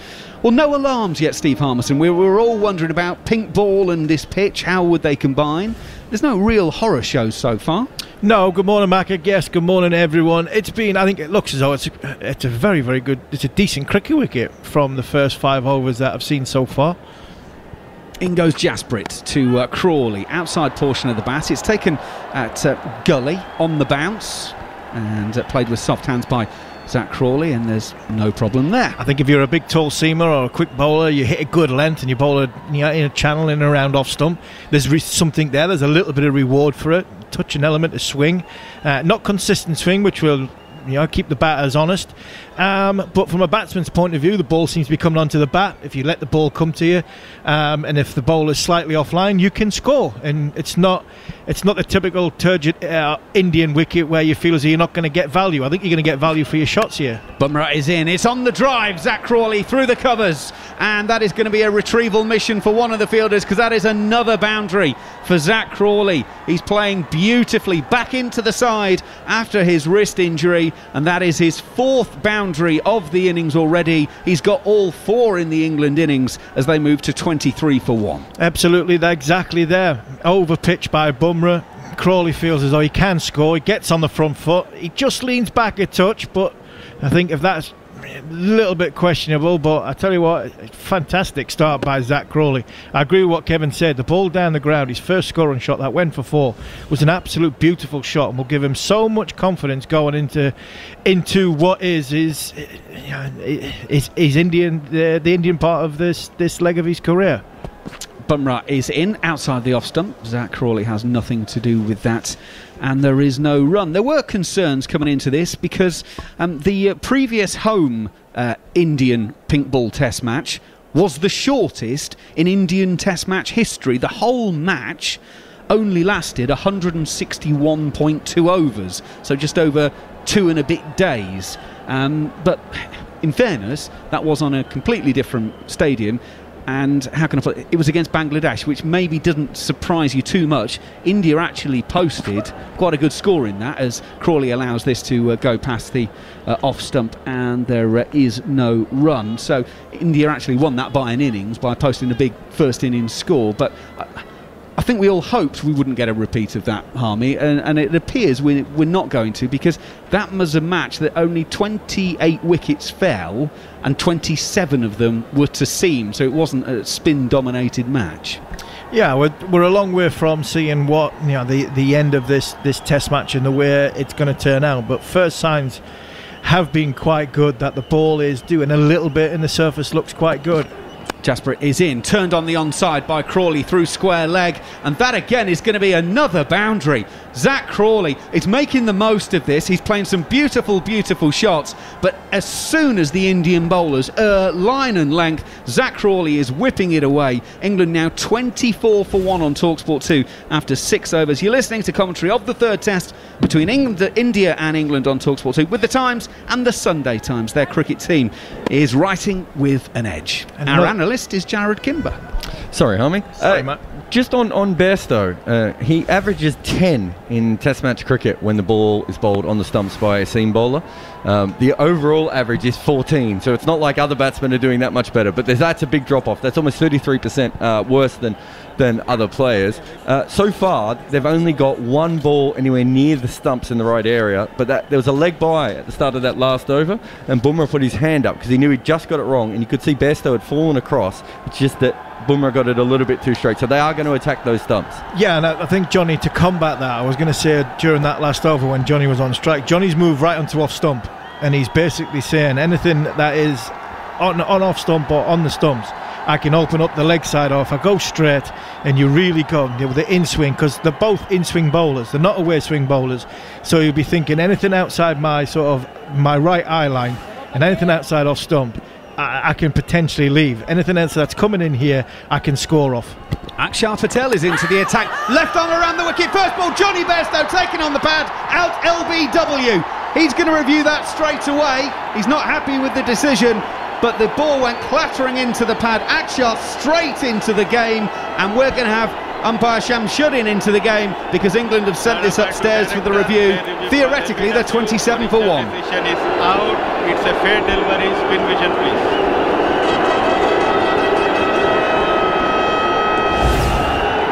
So we're going to start the process. Well, Johnny Bairstow made a signal as if to say he thought it was going down the left side. Yeah, roll it nice and slow. Roll it, roll it, roll it, roll it forward. Go to the bat, please. Well, he's definitely not hit it. Flat line when the ball passes the bat. Ball tracking, please. So now we go to ball tracking. Pitching outside off, impact in line. Wickets hitting. On-field umpire on screen, please. Nitin, stay with your original decision. You're on screen. Give out, please. England are 27 for 2. Johnny Bairstow out LBW to Akshar Patel, the first ball that he's bowled in the match. And Johnny Bairstow's stay lasts only 9 deliveries. LBW to Akshar is 27 for 2. Well, when I first saw this, I thought out straight away. Then Johnny's gone to DRS very, very quickly. So you automatically think, right, he's hit this. Johnny's must have hit it because he's gone to DRS. But straight away, then he pointed to Zach Crawley as if he was indicating it's gone down leg side, which obviously it hadn't. But what Johnny Bairstow's actually done is his bat's come down. It's hit the bottom of his pad, and the ball's, because of that, the bat in his hand has just turned a touch. He's missed it. It's hit his pad. He looked absolutely dead from the naked eye when I first saw it. That's what's happened. England 27 for 2. And England's captain Joe Root is walking out here now again in this position of firefighting. He made 218 in the first innings of the first match, 40 in the second innings, as he was man of the match in the England win, and then 6 and 33 in the second of the test matches in Chennai. Delighted to say that the former Indian batsman Akash Chopra is part of the commentary team once again and joins us now. Akash, great start from India's point of view. Fantastic, mate. Good morning to you and everybody who's tuned in to listen to us. A dream start because winning the toss is a significant advantage, but then it's only half the job done. You've got to once again go ahead and score a lot of runs. India's got a fantastic start, and truth be told that this pink ball has done a little more as compared to the red ball. Pink ball has swung a little more. There has been some amount of variable bounce already that we have seen on this surface. So removing 2 batsmen as early as this, I think India will be mightily pleased. Absolutely. Joe Root inside the 7th over of the innings. Joe Root settles in over his back, left arm around Akshar, and it's flicked into the leg side and not far away from the short leg fielder Shubman Gill. Shubman Gill is in front of square. That goes just backward of square, and Steve Harmison, hands went into the air straight away. Yeah, it looked as though he was looking for that fielder on the leg side, and it'd be interesting in between the overs to ask Akash what he thinks on who he thinks has got it right. Has Virat Kohli got it right, or has Joe Root got it right with team selection? Akshar around the wicket. Root comes forward, and again there's hands in the air as that's hit towards Shubman Gill. Did that land just short of the short leg fielder? Because we've got spin bowler on, don't look too much into the fact that because India have played 2 seamers and they've got a spinner on from the 7th over that Virat Kohli's team selection has got it right. The reason why Akshar's bowling, as Akshar comes in and Joe Root leaves an arm ball that just misses his off stump. My goodness, it's everyone a goldfish at the moment. This is like being at the fair. Yeah, everything's happening quickly, but just to finish off that, Akshar's bowling because the 2 seamers haven't bowled very well on this surface. He's not bowling because it's spinning, he's bowling because his 2 seamers haven't bowled that well. Akshar is in. Joe Root solidly gets the middle of the bat on that one. Hits it out to short extra cover where Rohit Sharma misfields, and Joe Root thinks of a single, but there isn't one there. It is all happening. Boy, the roar of the crowd. You know, the government has given us a crowd in May, June time in this country, in England. But the roar of the crowd, it's a completely different game in India when the crowd's in there. Joe Root, deep in his crease on this occasion, is turning into the onside. He will take one, and we'll come back for a second as Bumrah will field at mid-wicket. The first over of Akshar Patel, the first over of spin. He's got 1 for 2 at the end of that over. England, after 7 overs on TalkSport 2, they won the toss and batted. They're 29 for 2. Well, Akash, what do you think? Is it Joe Root who's got selection right, or is it Virat Kohli? England have gone 3 seamers and 1 spinner. No depth to their bat and a bit of a tail, and then you've got India with 3 spinners. And like I said, I think the spinners have come on, Akshar's come on, because the 2 seamers haven't bowled that well this morning. Well, end will always justify the means, but I do feel that India should have played a 3rd seamer. This pitch, well, when you play with a pink ball, there is dew that's going to be a factor. There is that twilight period where you need some extra pace in the air. I think that India didn't have to worry about their batting order or the depth in their batting, with Ashwin scoring a century already. So India should have played another fast bowler in place of Washington Sundar. That's interesting. The Indian expert in the team, Jasprit, starting you over. Crawley plays out on the offside. Our Indian expert is saying that England got it more right than India. So for all those people on social media asking the question, Akash Chopra telling us here on TalkSport 2, he reckons that England got it more right than India did in terms of team selection. Well, the seamer got the first wicket with a ball in a good area that bounced for Dom Sibley, and it was could you say it was a poor shot, poor judgment by Johnny Bairstow? His bat hit his pad and let the ball through from a relatively straight ball by Akshar Patel. So, you know, the jury's still out on that one. Bumrah for the second ball of this over, and it's a play and a miss by Zach Crawley, and it's a big booming drive. Now, where did that one come from? We've not seen that shot so far this innings. It's a play and a miss. It's through to Rishabh Pant. No run. Yeah, big shot. Zach looks as though his beans are going here. He's got a few off the middle of the bat. He's got one wide of the off stump. A touch of a way swing, which is not normal from Jasprit Bumrah. He's somebody who just wants to take the ball into the right-hander's off stump, but a little bit of a weird shape, and Zach Crawley's chucked the kitchen sink at that. But good signs for England for Crawley. He feels as though the confidence is high. 2 in the gully waiting as Bumrah goes in. It's the in-ducker. Crawley turns on the onside, and there's no run. Akash, he's finished his first spell already, but just a quick word on Ishant Sharma becoming only the 2nd Indian seamer to play in 100 Test matches. Well, it's commendable. It's remarkable for an Indian to play a 100 test match, or an Indian fast bowler, because just the conditions are so grueling. You don't get good conducive fast bowling conditions. You run in every day and get nothing out of it. So for him to last 100 test matches, it's phenomenal. Jasprit is in and Crawley is playing forward back to the bowler, and there is no run. And for anyone wondering who the first to make that, of course, the great Kapil Dev was the first Indian seamer to play 100 tests. 29 for 2 England. Don't forget, of course, TalkSport and TalkSport 2 got more football than anyone else. We continue with another 2 live games this evening on TalkSport 2 from 6 o'clock. It's Brentford against Sheffield Wednesday in the Championship. While over on TalkSport, it's Manchester City against Borussia Mönchengladbach in the Champions League.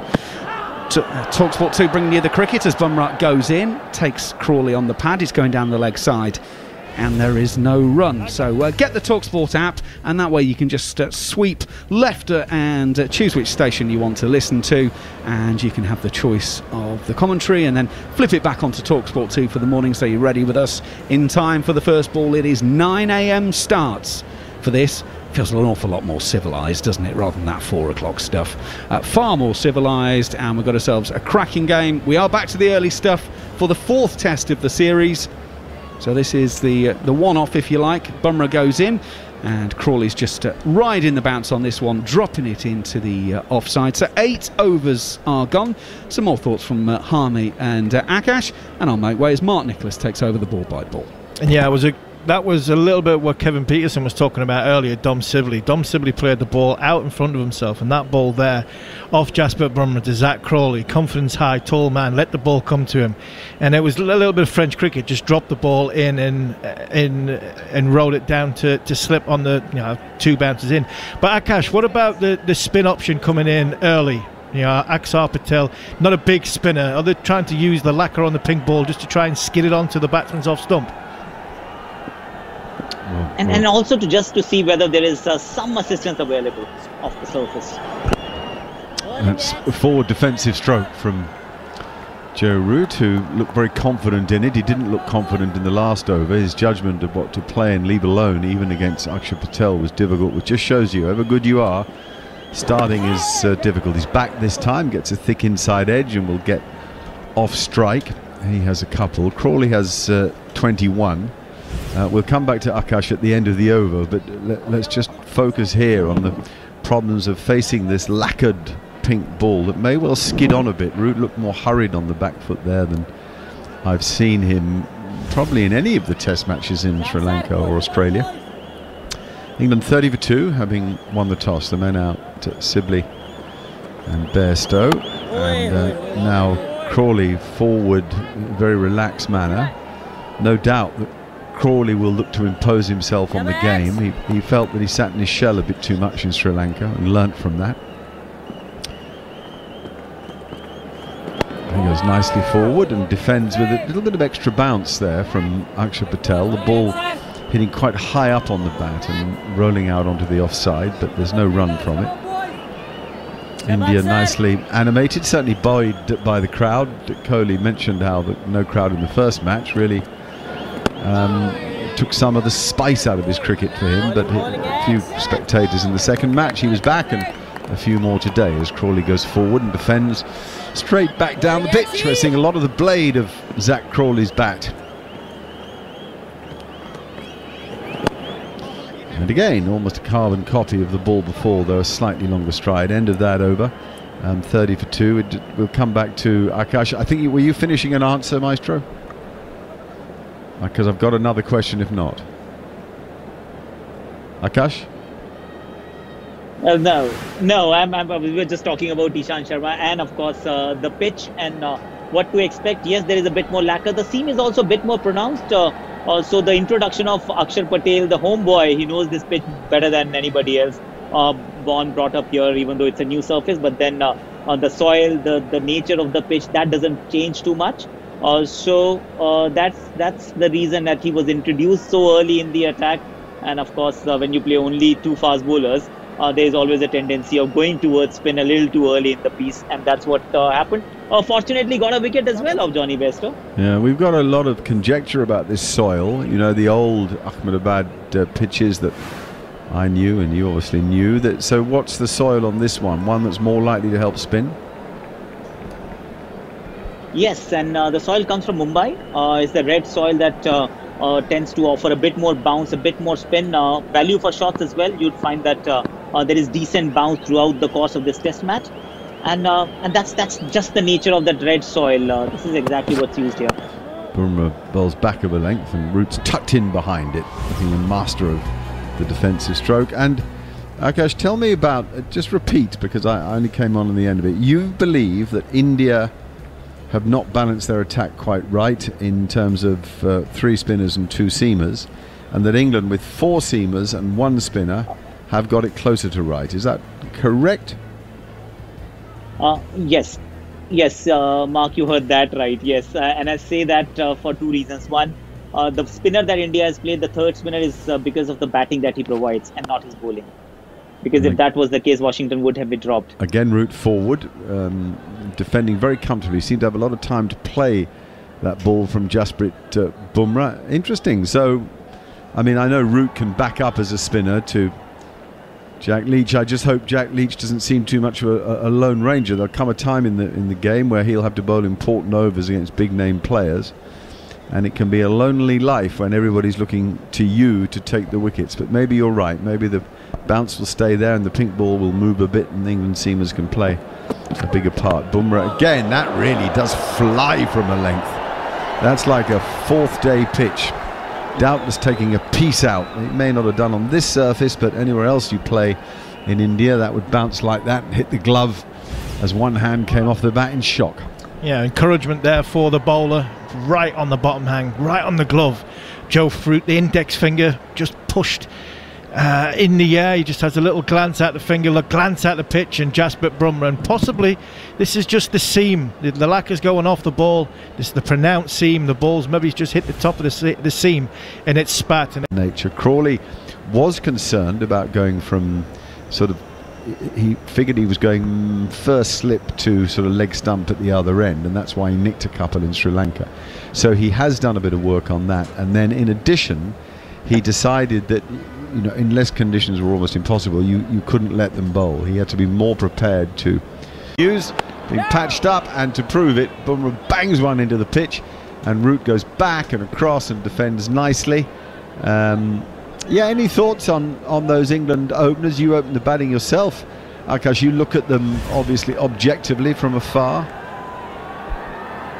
Oh, Akash is gone. Okay, there you go. It just shows, you see, for all the wonders of modern technology, occasionally we don't get it quite right. We had him waiting, we rabbited on, and we lost him.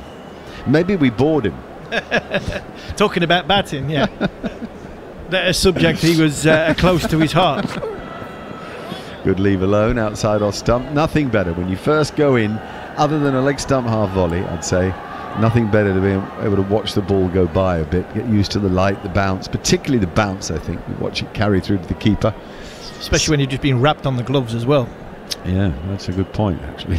You want as little contact as possible with the ball, and especially when it's bowled by Jasprit Bumrah, who bowls a heavy ball, as they say. The pros love to call the one that jars the bottom hand a heavy ball. Here he comes again. And Root goes half forward and plays it so late he almost stuns it down into the gully.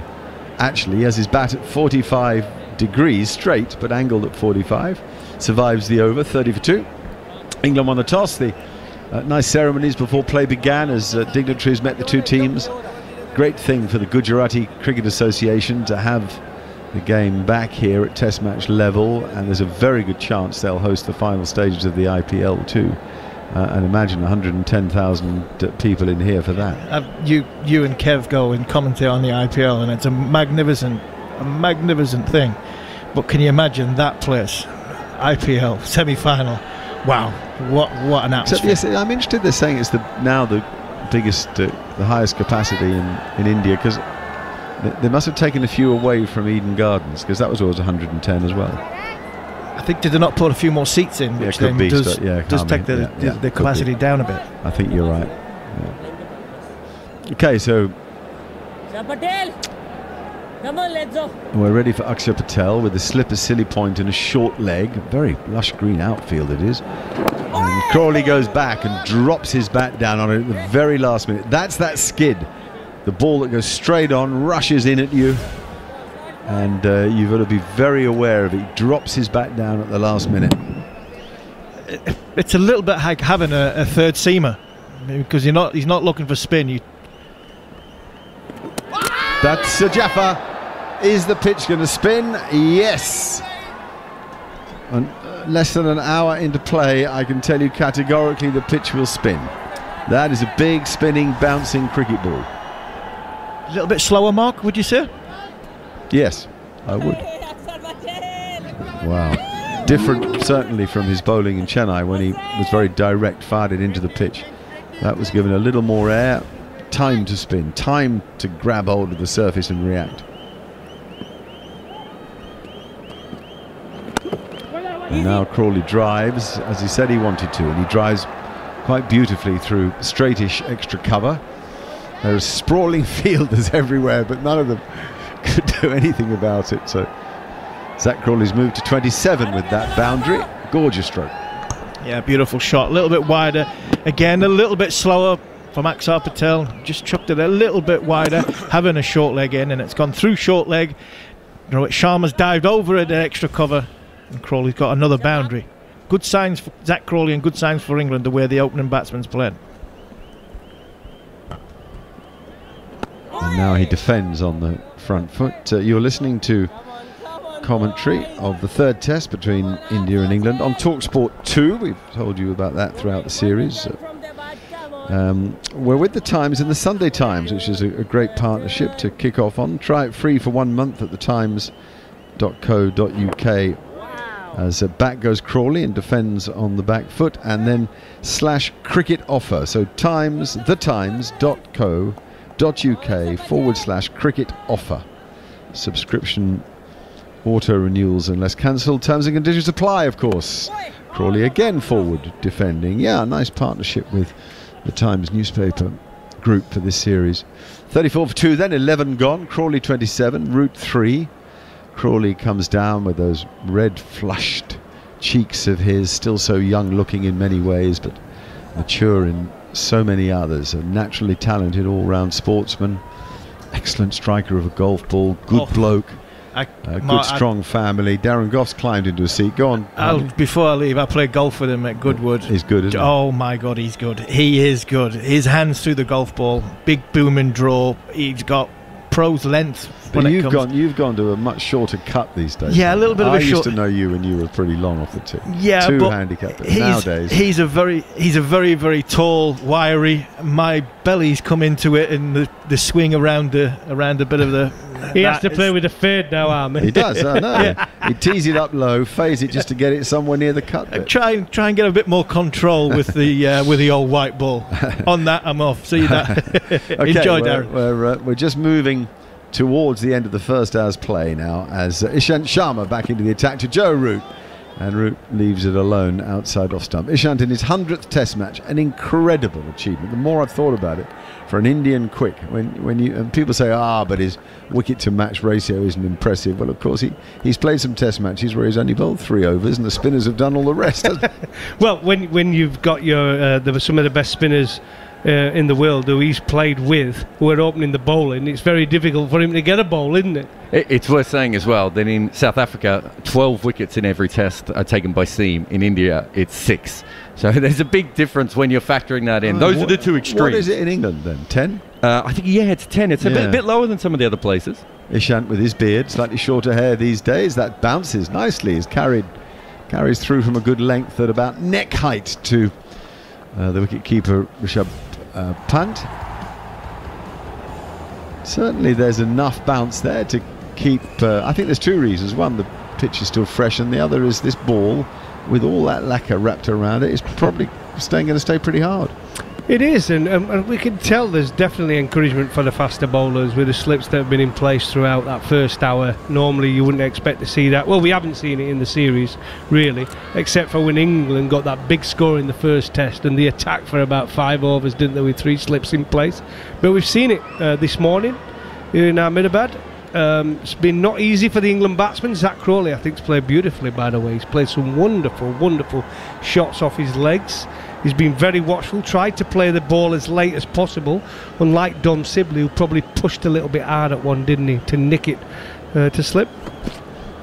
I watched Johnny, Dom Sibley got out, as you rightly say, and you watch the speed of his head as he follows the flight of the ball, knowing that the worst is about to happen. Batsmen whose heads spin towards the wicketkeeper or slip have always hit it. It's a nice clue. If you're watching cricket and you wonder if a batsman's hit it, watch his head in the replay.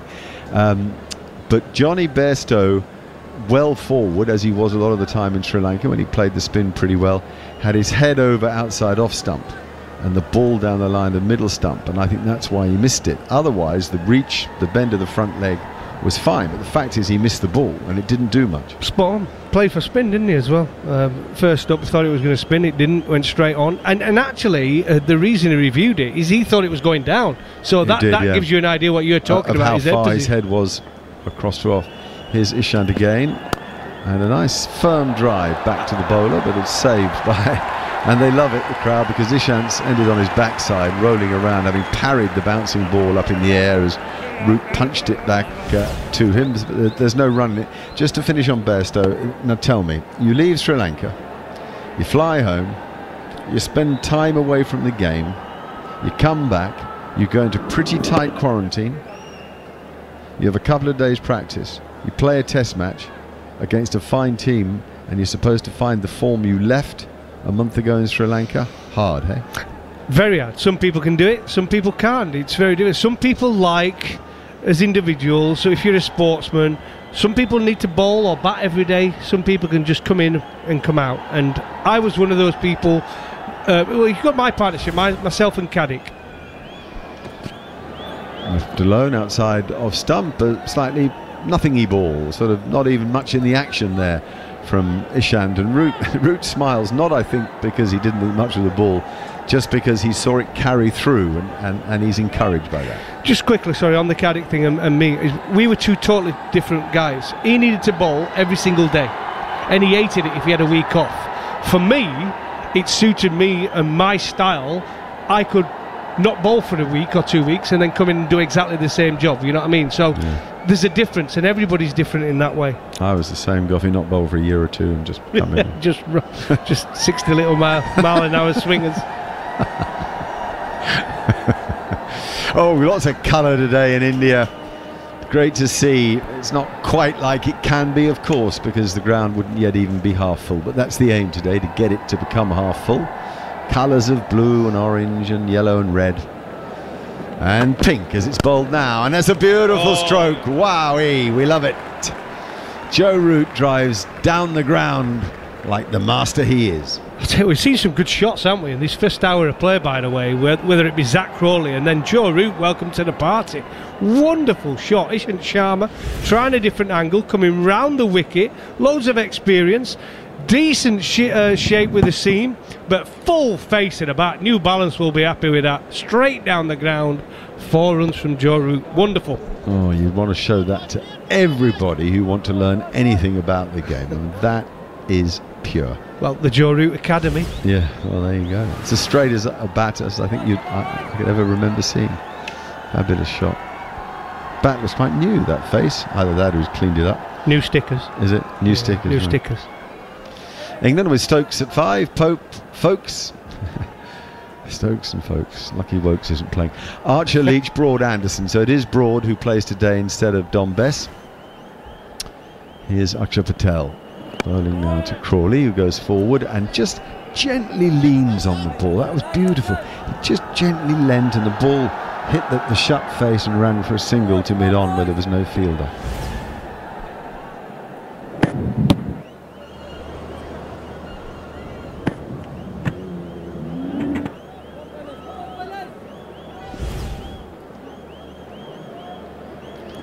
Akshay Patel is wearing sunglasses. That's out. Caught at slip. No, he missed it.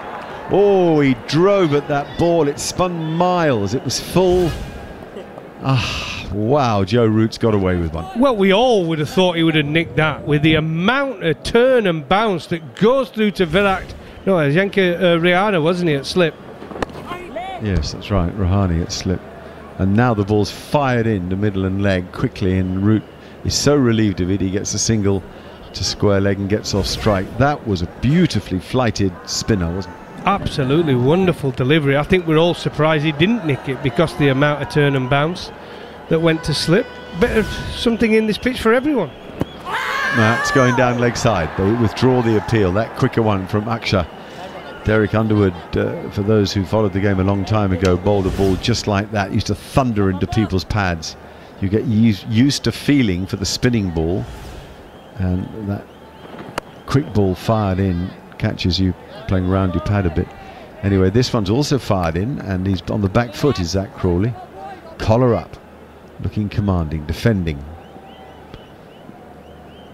Breeze coming across the ground, a zephyr, nothing more than that. Back goes Crawley, looks to drive and does so, beats the man at short extra cover, but because he didn't quite time it, the old face just shut a bit as he tried to smack it perhaps a touch too hard, and so he gets a single rather than a boundary that he might have otherwise got. So 13 overs gone, 41 for 2. A word from Darren Gough, and then it'll be Neil Manthorpe.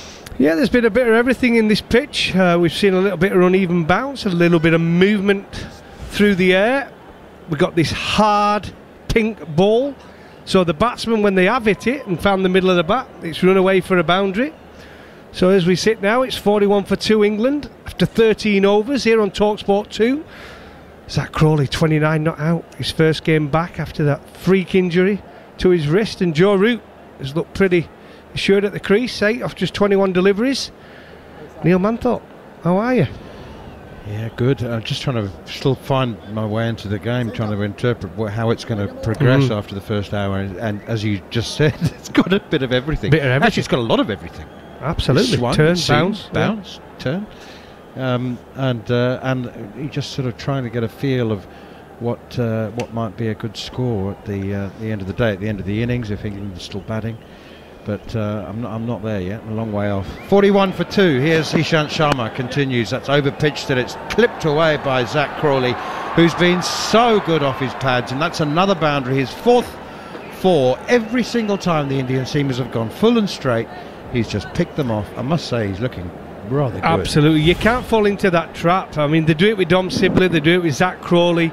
If you're going to do it, it's got to start outside off, going in onto off stump. Because once you start to go that little bit straighter, thinking they're going to miss it and they're going to get out LBW, they are so strong off their legs, especially Zach Crawley. For such a young man, he's made a living actually playing the ball through the leg side. I said it was his 4th 4. I meant through the mid-wicket region. It's actually his 7th boundary. He's up to 33. Here's Ishant once more.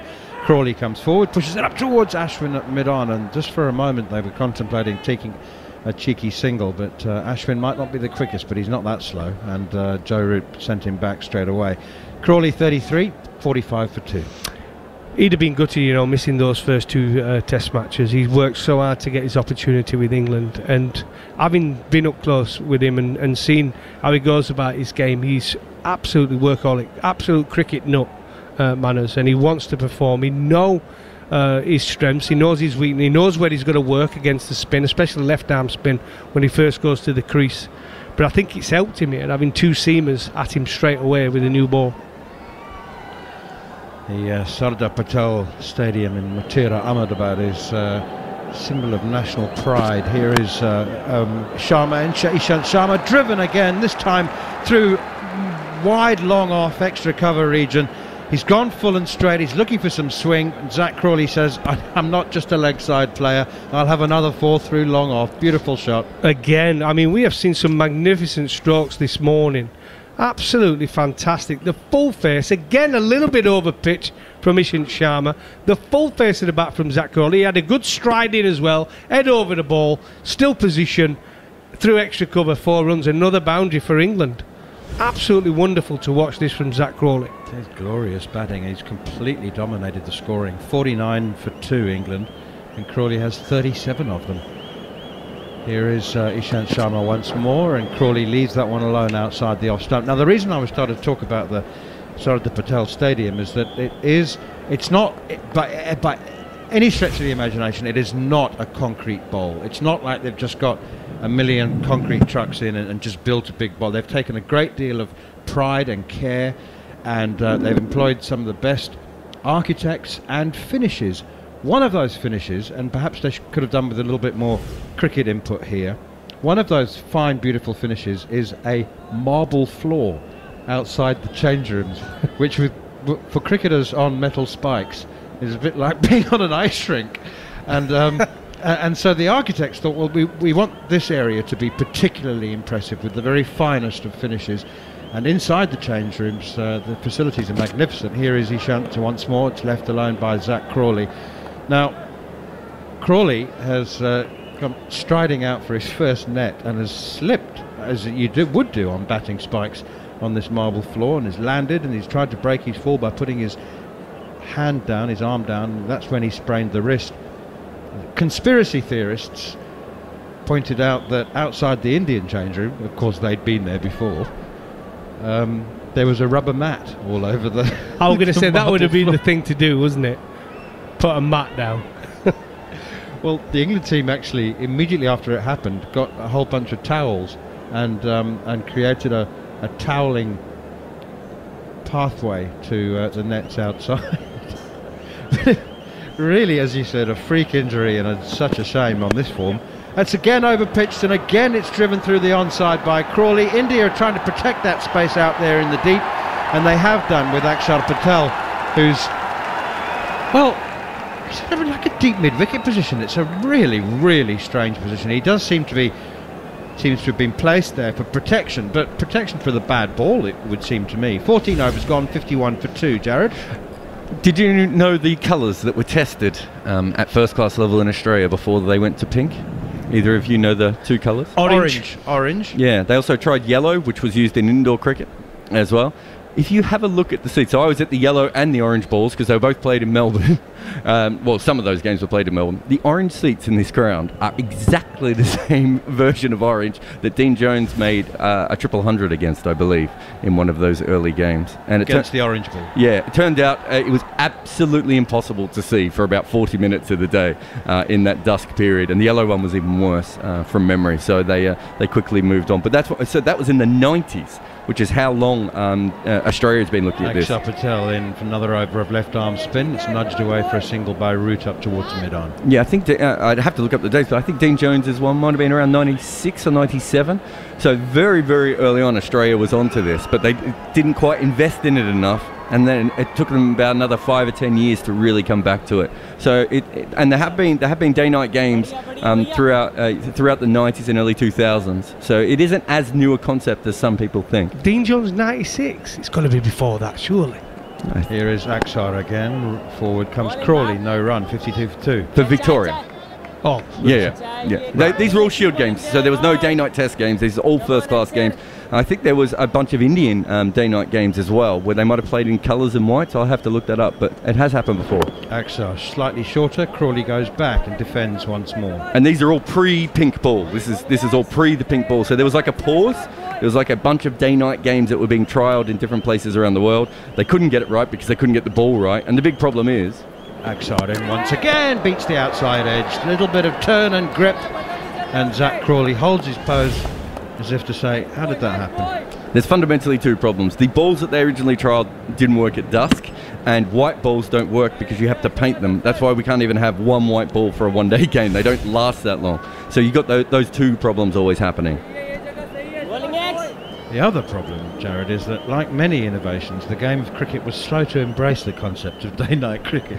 Well, day-night first-class cricket, I should say.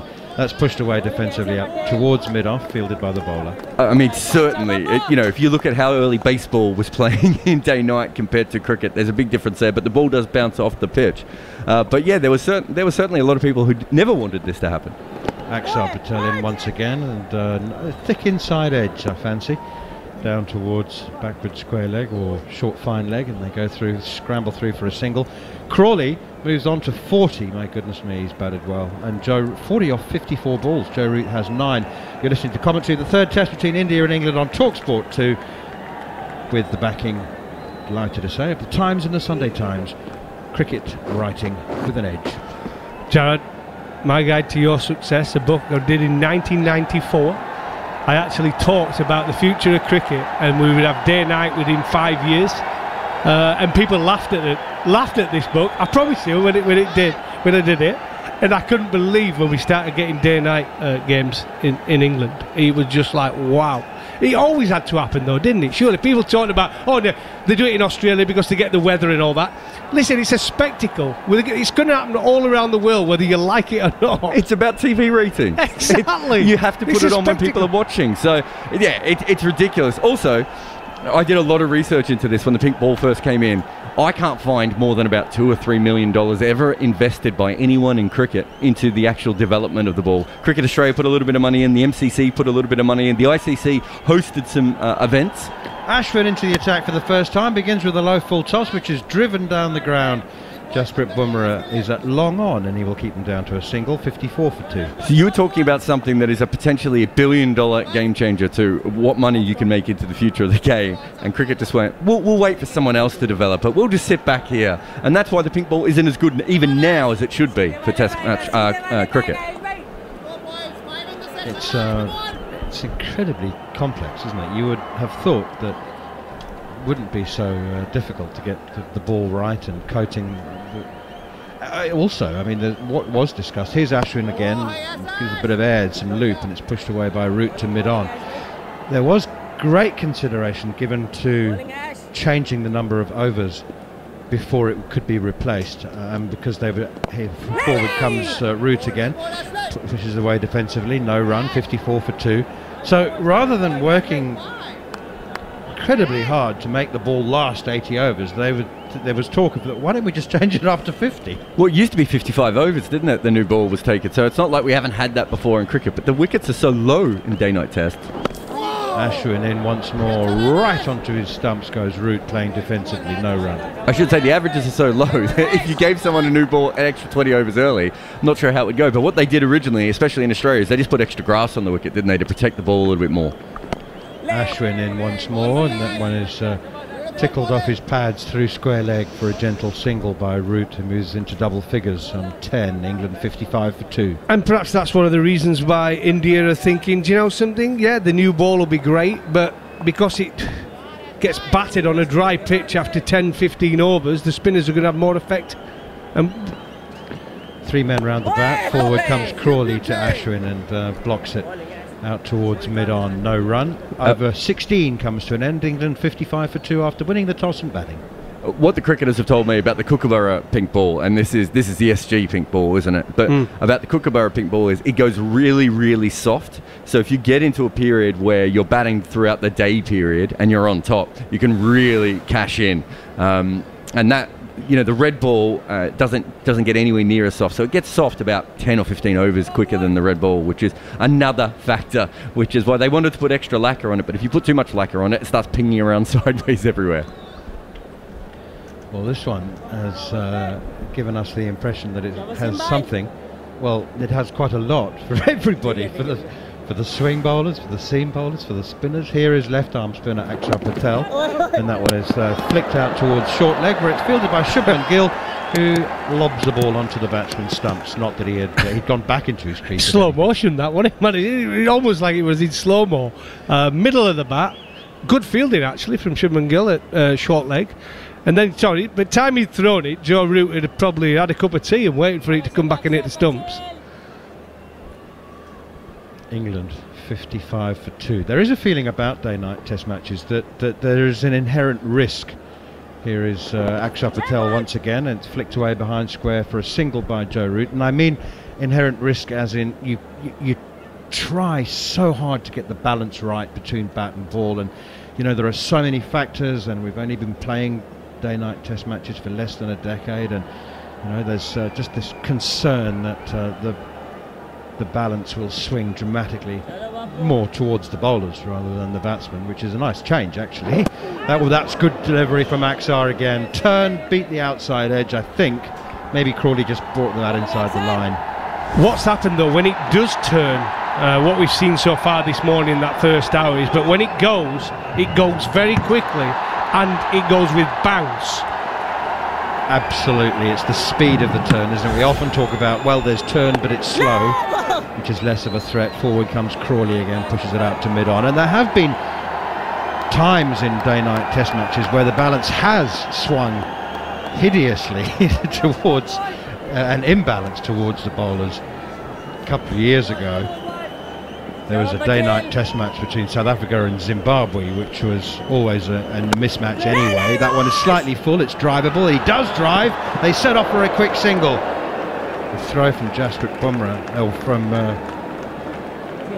Ajinkya Rahane, doesn't hit the stumps at the non-striker's end, but that was a mismatch anyway. South Africa's groundsman left 16 millimetres of grass, that's a centimetre and a half of grass on the pitch, and the test match was over inside 4 sessions. Forward comes Axar once again, and the ball is blocked defensively by Joe Root. He remains on 11. Zach Crawley has 42. England are 57 for 2. I agree with you. I've never understood that. Yeah, they want to keep the ball pretty hard, but once you start putting grass on, leaving grass on the pitch, they do it in England as well, thinking it's going to help. But the game finishes and it loses its spectacle because the game's over so quickly. Like I said, I'm never in for a game of cricket to be over in 2 days, a 4-day game, or a test match over in 3 days. The only reason people watch it. That. Only reason people watch it is for the same reason they slow down to look at a car crash, isn't it? I mean, it's messy, it's horrible. It is, and I say, you leave all that grass on with a new pink ball with a big seam. What do you think's going to happen? And then under lights, it's just going to move even more, isn't it? Must say, Zach Crawley has batted absolutely beautifully. Andrew McKenna will take over for the next 20 minutes. Thank you, Manus. Ashwin to continue. Right arm over the wicket, bowling to Crawley deep in his crease. As he drags his foot back, it kicks up a whole load of dust. And we've seen a couple of balls already, just little puffs of dust as they land on the surface. But England 57 for 2 though, won the toss and batted. Sibley and Bairstow both dismissed for ducks, but Crawley is there, 42 from 60. He gets a carrom ball from Ashwin that he pushes out on the offside, and there is no run. Goffey. Yeah, I'm surprised it took so long to bring Ashwin into the attack.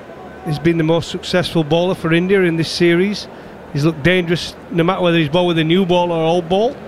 Ashwin is in. Solidly forward is Crawley, and there is no run. But I'll tell you what England have done well throughout this series. I know it's won all the series, they've won one, lost one. But they have tried to rotate the strike, and they've always looked for those quick singles. And we saw that the last over, where Zach Crawley pushed one to mid-off, and they got through for a quick single. So important. 3 around the bats as Ashwin goes in, takes high on the bat, almost up near the handle towards short leg, but drops short, no run. This is what it is about playing in India for me, the excitement, the noise around the bat, the fielders in close, the turn, the bounce. So exciting to watch, isn't it? Absolutely. Slipped, leg slip, short leg, not involved in that delivery at all though, because Zach Crawley, giving it the full maker's name, pushes back down the pitch. Yes, as you would expect, been a good start from Ashwin. Tall bowler, lots of variation, changes his pace. To complete the over, right arm over. Oh, that's a ball that's drifted down the leg side. It's swung hard into the leg side by Crawley, comes off of Shubman Gill's pads and just trickles down to short, fine leg. And they will take a single to finish the over. It's TalkSport 2, England winning the toss and batting 58 for 2 after 18 overs. Yeah, I've been really impressed with Zach Crawley. Macca, he's come in, like I said, been out of the game with an injury. He's come back, he's fought his way back into the starting 11. They've left Burns out to give Crawley that opportunity. He got a big score, wasn't it, last year? He was against Pakistan, wasn't he? Big 200. So he's got his opportunity here, facing seam with a new ball. He's been able to get settled before spins come into the attack. And 43 off just 65 deliveries. And some of the shots, we started off with KP earlier in commentary, talked about that shot he played to get his first boundary. He's played some wonderful shots since, whether it be on the offside or the leg side. It's been magnificent so far. 8 boundaries to his name. out of his 43. Root at the non-striker's end. Crawley is driving into the offside, driving through the offside again. You cannot give this man balls to hit on the drive. Onside, offside. He's making it look so easy. It goes to 47. England 62 for 2. Well, he's got such long levers, hasn't he? Once he gets his hands through the ball, he's got such a strong position at the crease. Head right over the ball, just lets his natural flow of the hands go through it, and he's just such a good timer of the ball. Akshar gets back to the end of his mark, comes in again, left arm around and puts an absolute ripper past the outside edge of Crawley's bat, and Crawley's got 47 from 67, and even he can't lay a blade on that one. But just said last over, Mackie, you know, when it does go here, there's definitely encouragement for the spin bowler. Both these Indian spinners are quite tall. When it goes huge, but it goes quickly and with bounce. That's gone from middle and leg, I reckon. Akshar is in again. That is short. Punched off the back foot by Crawley. And that's another boundary. And Crawley has 50. He goes to 51 from just 68 deliveries. And he's got 51 out of the total of England's 66 for 2. His 4th Test 50. And he's played it absolutely beautifully. Back into the side today. Well, take a bow, Zak Crawley. I mean, winning the toss and batting.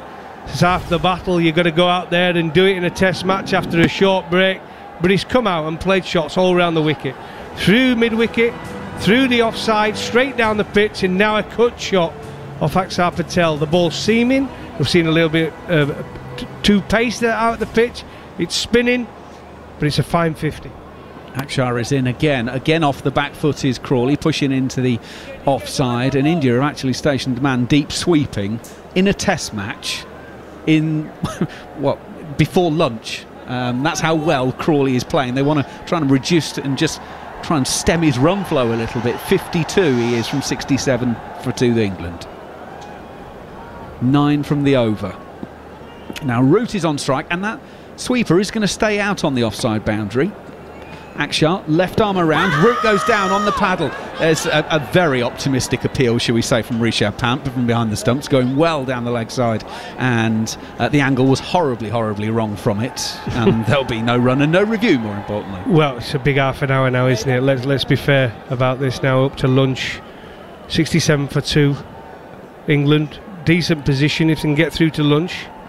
Akshar, left arm around, Root. It's hurried a little bit there. As it hurries onto him, takes the inside edge out onto the pad and off on the offside. End of the over, 67 for 2 England here on TalkSport 2.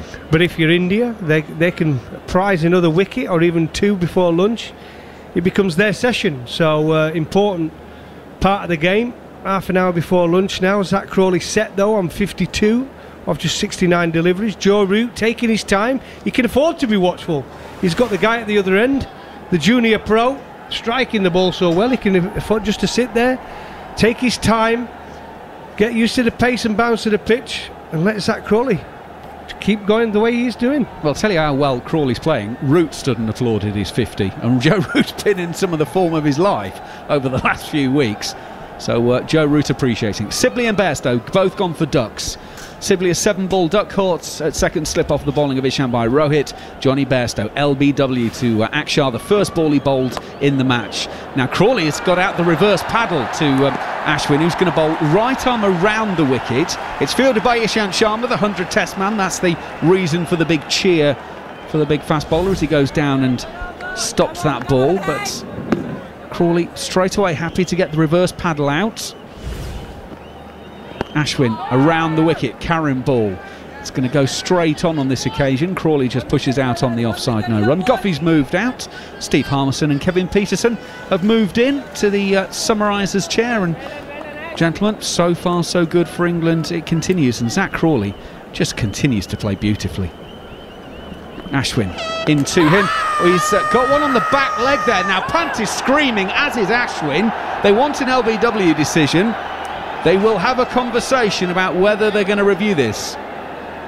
Virat Kohli walks up, consults the committee on this one. He's got his arms folded. There's 5 seconds, 4 seconds, 3, 2, and Virat makes the signal. They're going to send this one upstairs. Not Gentlemen, sure. your initial reaction? Not sure.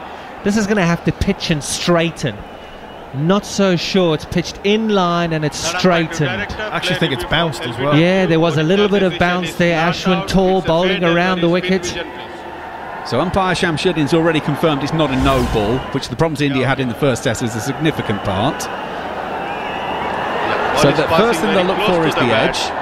You have front on spin vision.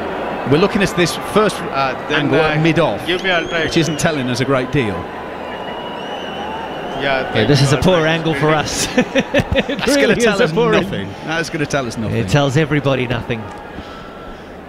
So we're now going to await them to get the spin vision, which is the front on one, and then they'll presumably put Snicko on it just to confirm. But I think he's actually missed it by a decent amount. Pant wasn't convinced, but Ashwin was definitely convinced.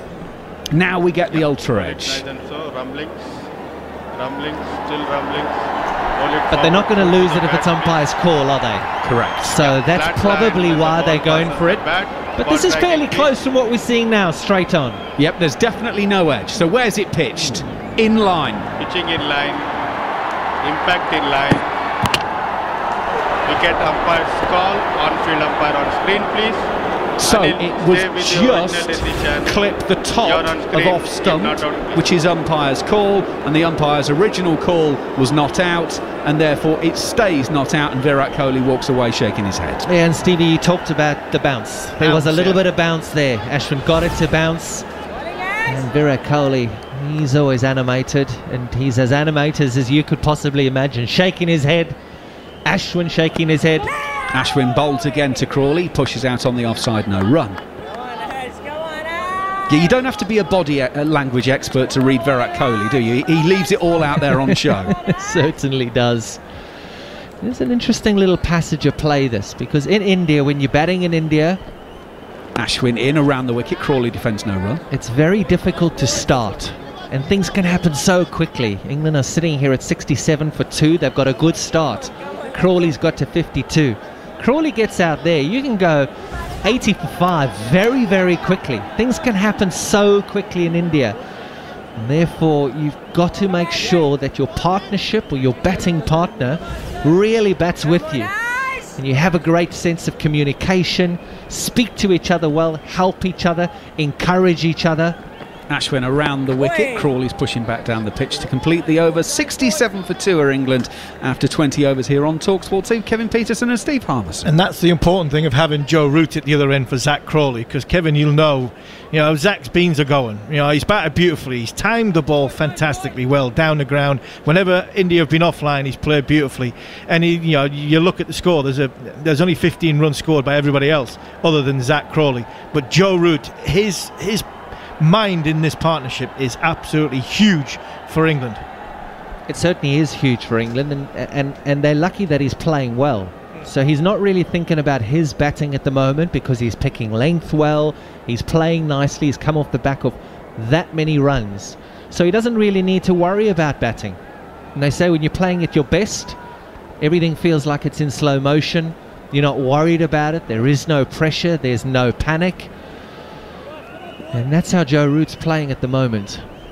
He's going to face Akshar Patel, left arm around. Root goes down on the paddle, helps it around to short fine leg. They'll take one, they'll come back for a second, but they don't need to. He's played it that well, Joe Root, that Ishant Sharma at fine leg has got no price of stopping it, and he goes away for 4. Joe Root goes to 15, England 71 for 2. And that's the value of Joe Root and how well he's playing at the moment. It was a ball that Akshar bowls that lands on off stump, would have skidded onto the middle stump, but Joe Root's looking to score runs, and that's also the difference in the way you're playing and where you are in your career and how you're playing and the form that you're in. Are you looking to survive or are you looking to score runs? Akshar in, hurries on to Root. Root whips through mid-wicket. Will take a single as Ishant Sharma will wander round and send it back in. 72 for 2. But there's a great lesson in batting from somebody who's batting well, because what he's done is he's used the pace of Akshar bowling around the wicket, left arm with some pace. He's gone down on one knee because square legs in. He wants to play off the back foot and use the pace to just rotate the strike. Akshar in, Crawley defends no run. So he's took the risk at playing the sweep shot, the paddle sweep shot, deflected it for 4 to get square leg to sort of short fine leg at 45. So now he can let the ball come to him, play that a little bit later if it does spin. Akshar in. Crawley is taking on the pad, but it's going well down the leg side. He can cover the spin and play it into the leg side for one, and really rotate the strike, knowing how well Zak Crawley's playing. Because the last thing you want now is Zak Crawley to get bogged down at the non-striker's end, all of a sudden go on a hole, inexperienced, potentially give a wicket away, and go where Kevin has said England could possibly play if they lose a couple of wickets. Akshar, left arm around, that turns and bounces, beats Crawley's outside edge. Rishabh Pant gets a little bit big on him, can't take it cleanly, but he does stop it. Yeah, there's no run. And Crawley's played beautifully this morning. He really has. He's presented the full face of the bat. I heard Mark Nicholas talking about that a little bit earlier, and it's what you have to do, and it's what you want to do, and it's what you dream about as a player, playing in India, presenting the full face of the bat. As he does exactly that to complete the over. Crawley pushing into the offside. There is no run. You're listening to commentary of the third test between India and England on TalkSport 2 with the Times and the Sunday Times. Their cricket coverage is led by former England captains Mike Atherton and Sir Alistair Cook. Interesting there, Virat Kohli, they've tried a few different things with Zak Crawley, and now Virat's going down the verbal route. He's going to try and sort of put pressure on you. Is the crowd getting to him? Is the occasion getting to him? Hasn't played for a while. And Zak Crawley's answered all these questions. Virat's now going to go down the verbal route. Is he going to give him a little bit of a volley to try and put pressure on Zak Crawley that way? Interesting times. Joe Root takes a new guard as he's just going to make Ashwin wait a little bit to start the new over. Still 3 men around the bat as Ashwin is going to bowl, right arm around, and in he comes. Root uses his feet, just takes a pace just to get there on the half volley, pushes to the deep fielder at mid-on, who is Jasprit, who's probably 10 yards deeper than he would normally be. Single taken, 73 for 2. Zak Crawley waits, gets down and plays the reverse to Ashwin. This one's pitching outside of leg stump. Ishant Sharma fields at point, and a single taken. Crawley goes to 53 from 80 deliveries. Root has 17. Jared Kimber. That's the second time this series that an English opener has reverse swept before lunch. Rory Burns, of course, did it. He didn't quite get away with it. Ashwin in, and Crawley is deep in his crease, turning this to the onside no run. Just wonder if Rory Burns is still waking up in cold sweats in the middle of the night after that reverse sweep, thinking what might have been, because he looked in such good form. Ashwin goes in, outside off stump on that occasion. Root is forward, playing out on the offside. He drops down at his feet and he actually uses the bat to tap it away. Oh, the stupidity of playing shots that you think you're in and you think you can play. You do go to bed that night, and you certainly do. You think, oh no, should I, shouldn't have? But it's just that little moment. Ashwin in, Root taking on the pad, that's very close to LBW. Given! Joe Root so deep in the crease. He's reviewed it immediately, but this one might be a forlorn one, because round the wicket, Ashwin has got it very full, very straight. Root going across his stumps. We are going to the review. I think he said I hit it. He has to have hit this. He has to have. If he was right back. He was inside his popping crease. And the finger went up straight away. We're going to see. Nice and slow. So it pitches. It takes a puff of dust. He's not hit that. The only thing that might save him is if it's turning too much. But again, umpire's call's out. He's been given out, so umpire's call is out. The previous one, umpire's call was he was not out, given not out. He hasn't hit this. Ultra Edge is proving that he hasn't hit it. Yeah, flat line when the ball passes the bat, ball tracking please. So the umpire, Shamshuddin, is happy that there is no edge. So now we wait for the ball tracking. As Kevin Peterson has said, given out. So umpire's call, we'll see Joe Root walking off. And we'll see India having a massive wicket so close to lunch. They've taken 2 already today. Now the technology comes in. Pitching in line, impact in line, wicket umpire's call, on-field umpire on screen please. Anil, stay with the original decision. You're on screen, give out please. He raises the finger, Joe Root walks off, the ball The technology said was just clipping the top of leg stump, but as he'd been given out in real time, that was good enough. England 74 for 3 as Joe Root walks off LBW to Ashwin for 17 made from 37 balls. Yeah, it looked as though Kevin just lost his balance a little bit more than anything else. He got right over to off stump. But here's a question for you. That ball there has hit the top of leg stump. Umpire's call given out, Joe Root. Zach Crawley, who has got 53 out of 74, is given not out. Umpire's call hitting the top of off stump. At this minute in time, who would you rather have seen the back of? Joe Root, England's captain, 100 test matches, or the way Zach Crawley's playing? If I was an Indian. Yes, if you're the Indian captain. Root all day long. Root all day long. We've seen what Root's done over the last couple of weeks, or the last month or so, if you include Sri Lanka in that. And you also just, there's a level of calmness when he's out there at the wickets, and that's what you want to see. Because I would hate to see what we were talking about 5 minutes ago, an 80 for 5 situation, which could easily happen now. Because one could bring 3 or 4 in the subcontinent. You hear the crowd and they go up and they down and they're up. You heard the sweep shot when Joe Root got the sweep shot and went for 4. You could hear a pin drop. And you feel that as a batsman in the middle of the wicket. But I tell you what you also feel, the crowd and the sense of what's about to happen and what they expect to happen, with Stokes now walking out to bat. Absolutely, Ben Stokes does indeed walk out and take guard. And just to back up Kevin's point, Joe Root against India in India averages just under 59 in test matches. 881 runs, that's before today, in 8 games. So with 200s, Joe Root is that dangerous. So Ben Stokes is in and marking his guards. There is a silly point. There are 2 slips in place. And Stokes just walks around the crease, made 82 and 7 in the first match in Chennai, 18 and 8 in the second. Settles in and waits as Ashwin goes in and bowls. There's a bit of bat and pad there, but there's no short leg on the leg side, and it loops out, and Ben Stokes will be underway straight away with a single. And in fact, it's been given leg by as it's in the end, so there's no bat, so he survived the first one. End of the over, Jared Kimber. Macca, I was just having a look. So Ben Stokes obviously has gone out to R. Ashwin 10 times now, and he averages 18 against Ashwin.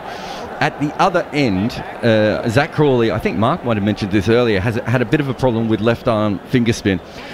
He's been out 4 times in Test cricket, only making 58 runs against it, so averaging 14 against it in Test cricket. In first class cricket, he's been out a couple of times to left arm finger spin again, so it's a bit of a weakness for him. So at one end you've got Ashwin on top of Stokes, and at the other end you've got Axar Patel possibly going up against a weakness of Crawley. So they probably want to swap ends as much as possible. Let's see if they can do that. We're not far away from the first interval. 4:15 in Ahmedabad, local time. 10:45, of course, UK time. Lunch. Well, we keep calling it lunch, but actually the first interval in a day-night game is tea, and then what do we call the? Is it dinner or the other interval? Has to be dinner. Yeah, surely it's dinner. Got to be dinner. We'll just call it interval 1 and interval 2. It's a lot easier. Right, Axar is going to bowl over the wicket to Ben Stokes. 2 men on the leg side, close around the bat, slip in place, and he just plays it quietly out on the onside. Interesting to see how Ben Stokes plays this too. There's a deep mid-wicket, there's a deep square leg, there's mid-on that's halfway to the boundary. Axar goes in. Stokes takes this one on the back leg. He actually sticks the back leg out deliberately to try and block it as an extra line of defence in case it misses the outside edge, which that one does. Well, he did actually tell us during the first test in Chennai that he basically decided that there was going to be one with his name on, and he'd rather be caught on the boundary than caught at silly point. So it'll be interesting to see if he feels the same way. Absolutely right. But here you're batting first in a test match. The wicket's supposed to be playing at its best now. But then is it playing good enough for him to trust it and to just swing and to just have a real good go at it, a real good positive go at it? Akshar has seen enough, and he's now gone round the wicket straight away. Stokes deep in his crease, punching on the onside. Pujara will field at mid-wicket, and there is no run. I actually think sometimes when you watch Ben Stokes, it feels as though he bats better when there's a little bit more pace on the wicket and the ball comes to him, rather than him having to go to the ball. Stokes is deep in the crease on this occasion, just pushing out on the onside, no run.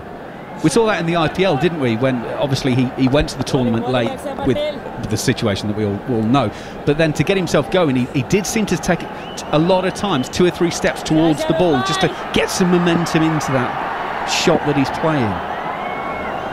Akshar over the wicket, he's going over round. This one is just pushed back down the pitch by Ben Stokes, no run. You can hear how noisy the fielders are around the bat. You can hear it in our ears here. Hopefully you guys can hear it as well. It's that extra little bit of pressure that the Indian fielders...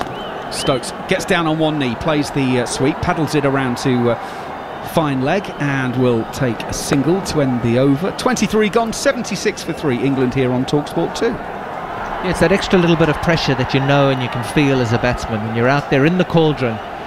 You play Ashes cricket, you play Ashes cricket and you've got somebody standing at second slip, but he's quite a distance behind you. You don't really have that pressure that stands around you for a good 4 or 5 hours of a day here. I always find myself when I'm talking about the game of cricket, and there's a level, and then where you play first-class cricket, there's the test level, and then playing in India and playing in Australia are very, very similar. You know, from Australia because of the Ashes and because what it means to an England and Australian. But the level of pressure and the crowd and the noise and everything that goes with playing in India is absolutely huge. And if you can withstand that, you are a good player. Ashwin comes in, Stokes comes down the pitch, just pads away and there's no run. Yeah, this is the contest. Ashwin, he's bowling well, he's batting well, he's speaking well as well. His press conference, speaking very, very well. Very articulate, Ravichandran Ashwin. And he goes in, and this one hurries on to Stokes, inside portion of the bat, down to short fine leg, no run. And he really understands his game. Very knowledgeable. He studies the game, studies individuals. He knows what everybody says as well. He reads a lot. He's a very interesting character, is our Ashwin. Ashwin around the wicket, Stokes solidly forward. And there is no run. I apologise, I've overstayed. Nico, take over the ball by ball. You do so well. No need to change you. 76 for 3. Morning session coming into its last 15 minutes. Down goes Ben Stokes, and sweet enough, not super sweet, but you'll settle for that because the intent works, and that gives you confidence as a batsman. Little dance down the pitch. He drove Ashwin high and hard and got 4 for it, and it's exactly the way for Stokes to go. KP. Yeah, I think so, Marky. I think it's the way that he is just going to play. Natural aggression, and he's going to pick the bowler, he's going to pick the line, he's going to pick the length, and he's going to fully commit. And he has to fully commit. There's no half-heartedness here at all. He plays forward defensive. I'd say that his defensive flaw on the back foot to the off-spinner was a problem for him, and therefore he'd rather use his strength, which is to attack the off-spin. I think his defending on either foot against the seamers is great. He can play longer innings against them, or certainly longer periods of defence against seamers than perhaps he can against spinners. So rather take the initiative straight away, which is a strength of his game anyway. And he's an imposing figure, so of course he's putting a bit of the heat back on the bowler and fielder. There's now just a silly point. He's already got rid of short leg, so there's a silly point, and Stokes asks Ashwin to stop. He wasn't ready. He was taking his guard and just taking in the field that's been reset. So I'll run it by you again because it's short leg's gone. It's a silly point, slip, and leg slip. So now they're having a chat. Kohli's saying, come on, get on with the game, and Stokes is saying, I'm just admiring your field settings, matey. And Stokes is having a laugh with him and goes back to slip, and it's all friendly enough. Deep backward square leg, mid-wicket, mid-on, the man on the leg side. Stokes is well forward and makes sure he bends the front knee and gets the head over the ball, exaggerating the defensive shot. And still they go. Two of the world's great cricketers, two of the world's greatest ever cricketers at each other, but in relatively friendly parlance here in Gujarati, the cricketing state that's redeveloped this ground to make it something really special, and we can see even on television cameras, followed a few videos and read a bit about it in the last few days. It's spectacular in its size, in its aesthetics, but also in its facilities. Got a full Olympic pool for a start. We've tried that pool stuff, Kev. There's a bit more work to swimming than we remembered, isn't there? I tell you what, you are a much better swimmer than I thought I was at that stage in Dubai, Marky. Goodness, well, what 20 was it 25-meter pool in Dubai? I think it was you were just rolling 25 out, or 30. You were just rolling out maybe. 30 to 50 laps every single day. Well, 70 in the end, but you left. I couldn't get to 10. You freaked out. You disappeared. 70 in the end. But 80 for 3 then. Crawley 53, Stokes 6. Mind you were doing like 100 Ks on your bike most days. He's left it alone, and it didn't spin, and it's missed off stump by a whisker. Zach! Oh. Two types in there, Kev. Yeah, There's two types. As a bowler, you think, right, listen to it. Has it gone? Hasn't rattled. As a batsman, you're just hoping you don't hear that rattle. Look where he's taken that. Rishabh Pant's taken that behind middle stump. Hello, Harmy. I didn't know you were. So we're having a personal chat about our training routines, and now he's beaten him with a lovely. This guy can really bowl. He's got lovely control and a brain for it. Because he's a batsman, he can think like a batsman, and he always lobs up the one the batsman least wants. I think that he's the closest that they've got to Jadeja. And when I saw Jadeja go down and hurt himself in Australia, I thought that was a huge, huge plus for England, because Jadeja is some cricketer. He is a fabulous cricketer. And they've missed balls again, and he's beaten him. Yes, LBW, it sort of had to be. Crawley half forward, the ball runs in with the arm, glances the front pad, and I think Ben Stokes is saying, yeah, it doesn't look good, Zach. It doesn't look good. What's he going to review? The clock's running out. He's turning for home. Got to go. He's got to go. On the stroke of lunch, England lose Zach Crawley, who played particularly well. That's a devastating blow, and a moment of brilliance from Akshar Patel, who we were just heralding. Yeah, he's played so nicely as Zach Crawley, but he's got one that's skidded, he's got one that's spun, and the third one skids again, and he plays all around it. Umpire straight up, Akshar straight up, Kohli straight up, 50,000 people straight up as well, and it's happening quick. We talked about it. It was 67 for 3 when we talked about it. It's now 80 for 4. And the stroke of tea, Crawley goes. England in a little bit of trouble. Maybe even just a little bit more than a little bit of trouble. Like a big bit of trouble. 4 down at lunch, and still time for a 5th to fall against a rampant Indian side who've just won by 330 odd. 8 minutes to go to the lunch break. Ouch. It was a fantastic bit of bowling though, Mark. You know, he just bowled that little bit slower, 2 balls earlier, in and around that sort of off stump line, and it's jagged away. Good bit of spin. And like you say, the one that he leaves, which has gone into Rishabh Pant's hands just behind middle stump, and then that one, an absolute beauty, which has just gone on with the arm. Zach Crawley played very, very well, and we talked at the top of winning the toss and getting 2 hours of batting and the perfect sunlight on a decent pitch. And England have fluffed their lines a little bit. Yeah, well, 2 down is England's morning, 3 down is even Steven, marginally in favour of bowler, 4 down is in favour of bowler. End of story. So Ollie Pope arriving out in the middle to be with Ben Stokes, 2 very gifted batsmen. Pope has shown promising signs in the game so far without at any stage settling. And really, to bat long in India, you have to be settled. You have to manage to get through the first 30 balls in your own way. Some do it by defending, some look to play more shots. I think Stokes will play more shots, though maybe not in his moments before tea. He's danced down once and hit Ashwin over the top. Ollie Pope then on strike to Akshar Patel, who bowls in an absolute jaffa. A looping, spinning left arm spin piece of perfection. Beats the outside edge, is taken at chest height by Rishabh Pant. Just that slow again, just that loop that he's got is beautiful. It just looks good in the air. It looks like slow motion in the air, and it just jags away just as it goes past the outside edge. An absolute beauty.